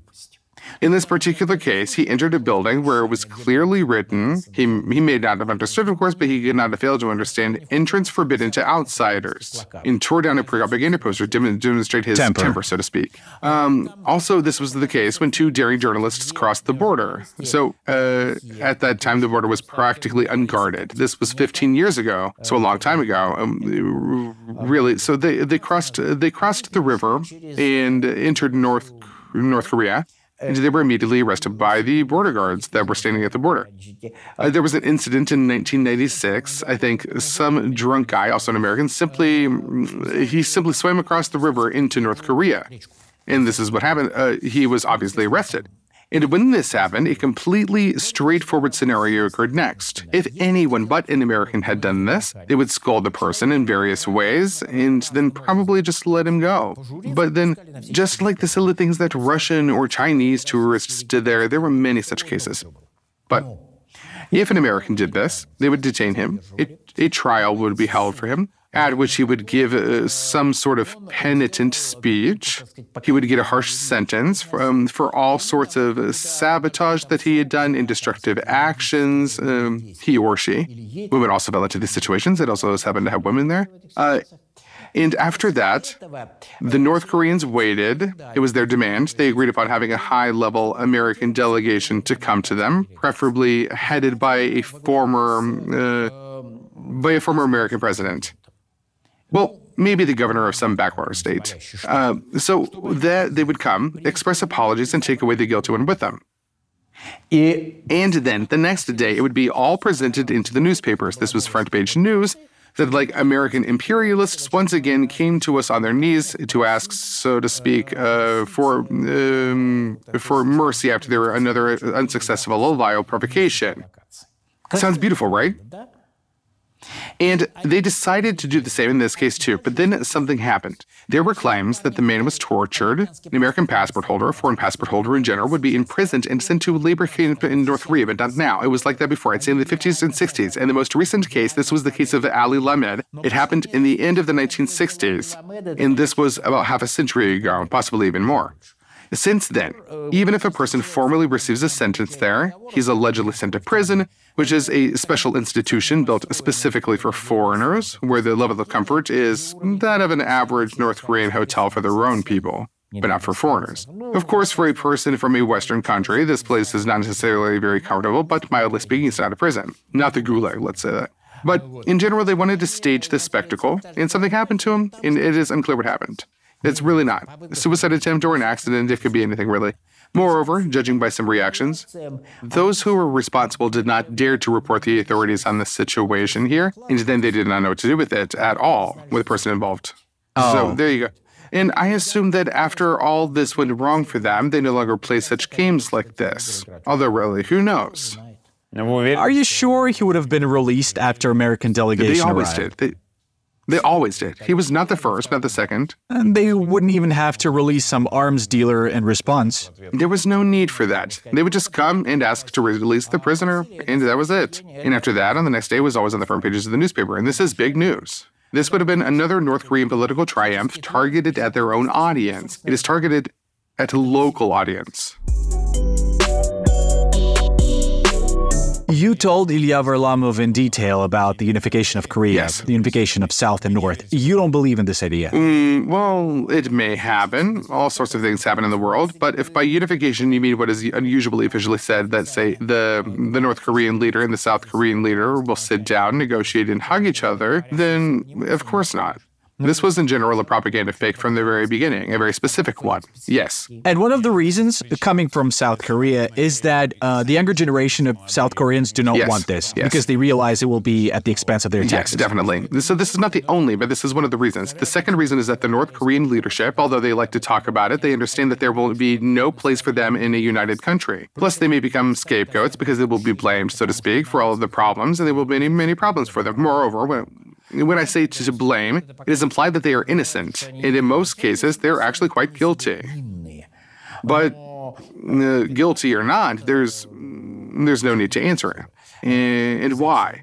That is, neither one side nor the other really wants unification. I can imagine a situation, well, rather, let's say I can imagine a situation in which a unification will take place. For example, in the event of a revolution into the fall of the regime in the north, but the probability of this is very small, at least in the foreseeable future. The north is beginning, apparently, to dream again of conquering the south. So such ideas are emerging there because their military strategy of recent years is clearly aimed at preparing for a new campaign in the south, is what they're doing. But this campaign, while they are preparing for it, will take several decades and most likely will never take place. So I think that unification is possible, but not as a result of some mutual negotiations, not as a result of some sort of mutual, so to speak, mutual hugs and agreements. And then the probability of this was still far from being 100%, and I do not exclude it. But it is no coincidence that in recent months, literally, they started using the official name of South Korean stated, that is South Korea, in all official North Korean documents. This name was never used before at all. Korea has two different names. Yes. Two different names, completely different. So not the official name of the state, but how the country is called. In the south, they call themselves Hanguk. In the north, they call themselves Choson. Before that, the Northerners in all documents, when referring to the South, did not say that this is the country of Hanguk, but said that this is the country of South Joseon. That is, we are the true Joseon, and there was some South Joseon, which is, so to speak, currently under occupation. And now they're referring to them as Hanguk, just like South Koreans do. Since the summer of 2023, in official North Korean documents and speeches, they have begun to use this name. So it's as if they recognize it a standalone state. Well, yes, it is a step forward in the direction, so to speak. The question that always arises, it was asked by Ilya Varlamov when he came to you in the summer of 2022. Yes, I remember about that time. The question is, how close Russian regime to North Korea? Oh, very far from each other. You said it back then. You said that the difference is huge, and yet there are some minor similarities, but still, you compared it to, it's like when you have the flu and you say that you have pneumonia. Tuberculosis, I would say, or even lung cancer. Yeah. Has your opinion changed 1 year later? No. In Russia, the corresponding trends have slightly strengthened, but the gap is so huge that I see no chance, fortunately, that it will ever be overcome. Ever. Simply because the North Korean regime, firstly, was formed on a completely different cultural and social basis.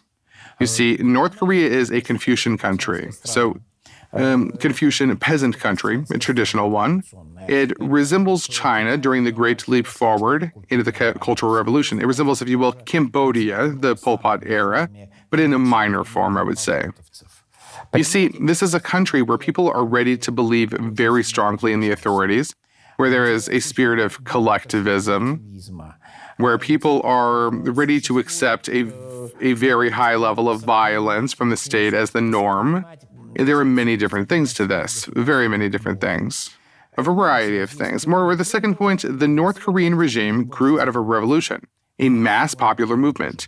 Yes, this revolution was largely started by Soviet tanks, but here is the old dispute of historians. So I adhere to moderate, compromise point of view here.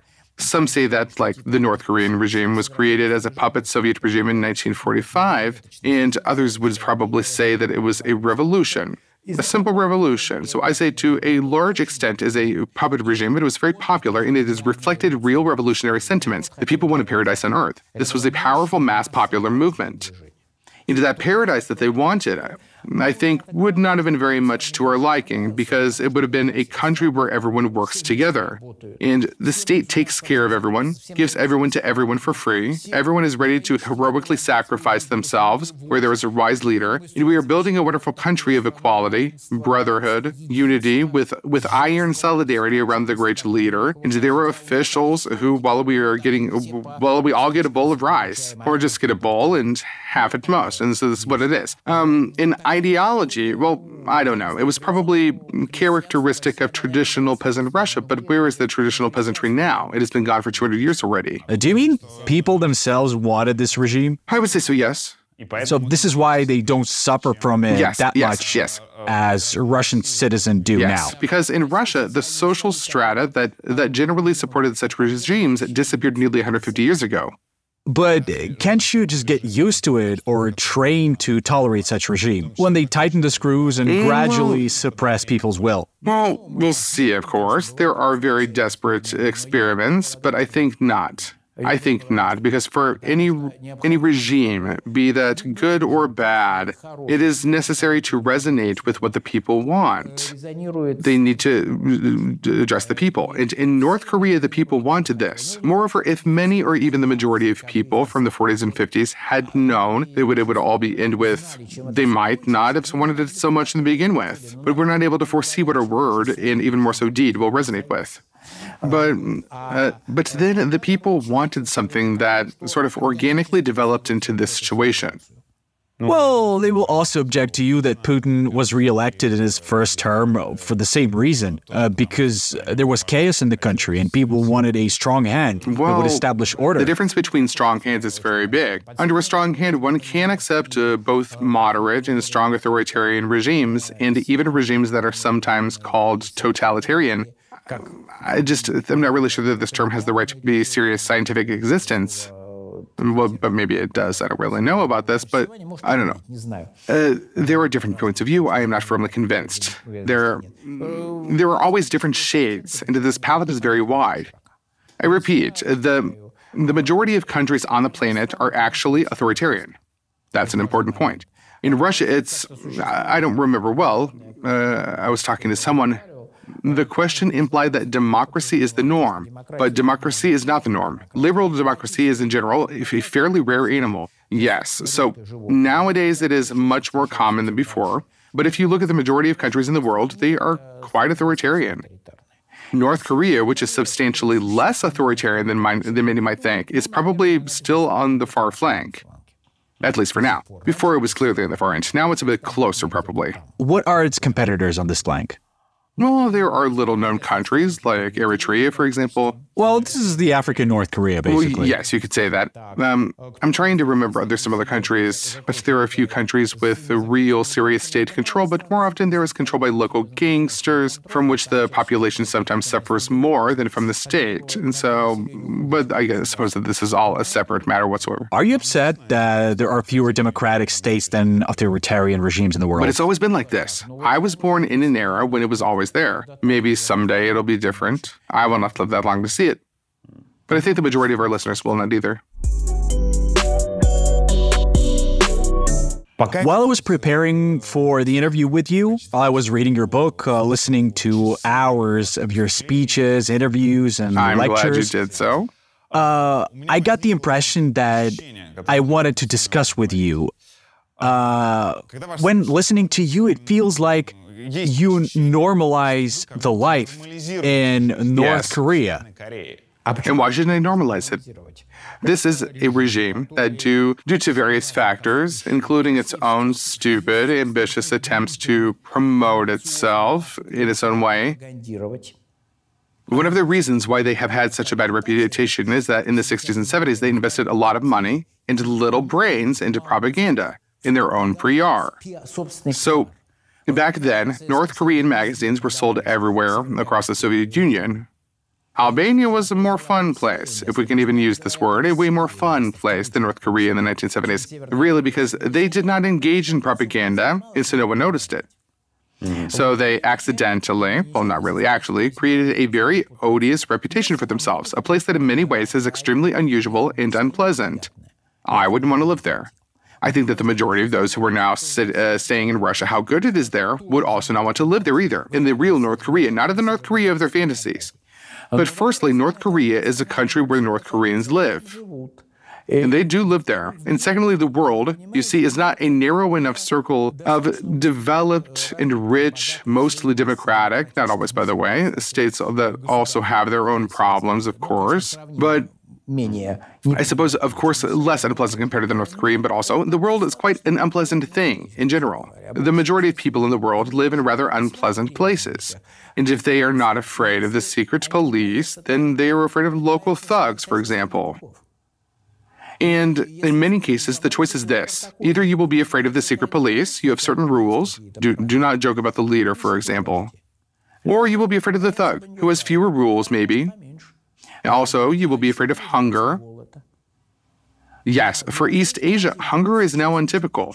Therefore, it can be said that, yes, the North Korean famine of the 90s was largely a result of not so much bad luck, although it also was there, as strategic mistakes of the authorities, which for various reasons they either could not or did not want to correct. But in general, hunger existed in the world. And yes, I can say that. For me, North Korea is a country that needs to be studied without emotions, not as some black or white case.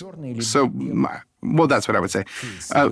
Sorry, I may be using slightly inappropriate wordings, but here is my answer. And I believe that any country should be studied in this way. Even if you have emotions, you should, as they say in the Russian criminal circles, filter the speech. In my younger years, I did this a bit worse. So now, in general, I've come to terms with a lot.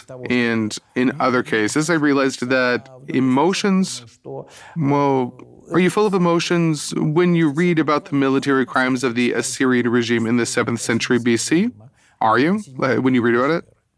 But that was a long time ago. That was a long time ago. And far away. And so I believe that if you consider yourself a historian and want to be a historian and not a propagandist of the history, then you should perceive everything that is happening, including in those places, that are very close to you through this very prism. This doesn't mean that you should participate in it, but even if you participate in something, by the way, I advise you to think about it 20 times. You can participate, but use your head first, because emotional screams, right? Well, emotional screams is characteristic to propaganda departments. You can be emotional there as well, as much as you want. But if a person wants to be engaged in history, he or she should use their head first, leaving the emotions behind, because he should think with his head. He should be objective, calm, and objective, be able to see black, white, gray, in all other shades of the big and diverse palette. So, yet again, they say everything's bad in North Korea, but let me tell you something good about North Korea. North Korea is phenomenally educated for such a poor country. And until recently, it no longer has, though. This advantage is not fully exhausted, but is being exhausted. The country had a fairly good average level of expected lifespan. Despite the hunger, despite the repressions, the average North Korean, until recently, lived longer than people from countries with similar income levels comparable to this time. You can say quite fairly that North Korean regime is largely responsible for the fact that the country remains so poor, and this is also true. But at the same time, if under a different regime, North Korean incomes would be higher and North Koreans would live longer, this is also true. But at the same time, given the current level of income, they live very long. Why? Due to the advantage of a police state that takes some prevention matters very seriously. They have desensitization. Cheap doctors who were paid very little, who were bad doctors, but there were many of them. More doctors per 10,000 population than in France. Yes, they have almost no medicine. They do not have the best training, but I suppose until you are in your 70s, you usually die from diseases that do not require super equipment for treatment. You just need to quickly realize which antibiotics you should take, and that's it. You see, in case of peritonitis, they put you under the table, and they operate you. One doesn't have to finish Super Academy of Harvard to be able to do this operation. That's it. I totally agree with your approach of history, but I would disagree with your take on life expectancy. We can find such arguments anywhere. Well, no, not anywhere, far from it. One can find advantages in Stalin's Russia. Yes, of course, and I do find them. I am sitting here thanks to Stalin's Russia. I understand. I did not like the Soviet system in many ways, but I understand that, for example, there were certain social elevators there into which I, a person from a regular working class family, got in and went up. In modern Russia, I also see such elevators, but I feel that they run worse. That's all? No, not anywhere. Far from it, of course. For example, to say that you can go to prison for telling a joke. Well, I find this very difficult to agree with this. Many economic measures are based on a completely ridiculous idea of how human society works and are absolutely counterproductive there. So I think many things, but in any case... Do you mean in Stalin's Russia? In Stalin's Russia. In Stalin's Russia and in Kim Il-sung's North Korea, which copied it. But despite all this, one should not forget about the white color. The world is multicolored. The world is multicolored. And even if you have emotions, cool down, understanding that, yes, there is this aspect, but there is also another aspect. Maybe the good aspect is many times less important than the bad. This must also be understood. But you need to see the whole picture.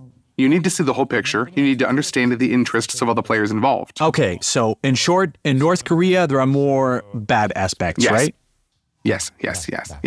However, this country is far from the caricature that is often portrayed as. I extremely want to ask you, a person who has studied dictatorship all his life, so wherein is power? Political? You may answer however you prefer to. The power of a politician lies in his ability to resonate with society and know how to use this flow to some extent to be able to partly direct it within the boundaries desirable to him, that is, if he is a good politician and a major one. That's it. Power lies in the fact that the power of a politician lies in the fact that he feels the flow and knows how to use this flow and sometimes steers it slightly because the possibilities are limited. How about general, basic sense? This is a deep philosophical question. better to ask some wise man from a Buddhist temple. He will say something hard to understand and subject to 253 interpretations. I can't do that.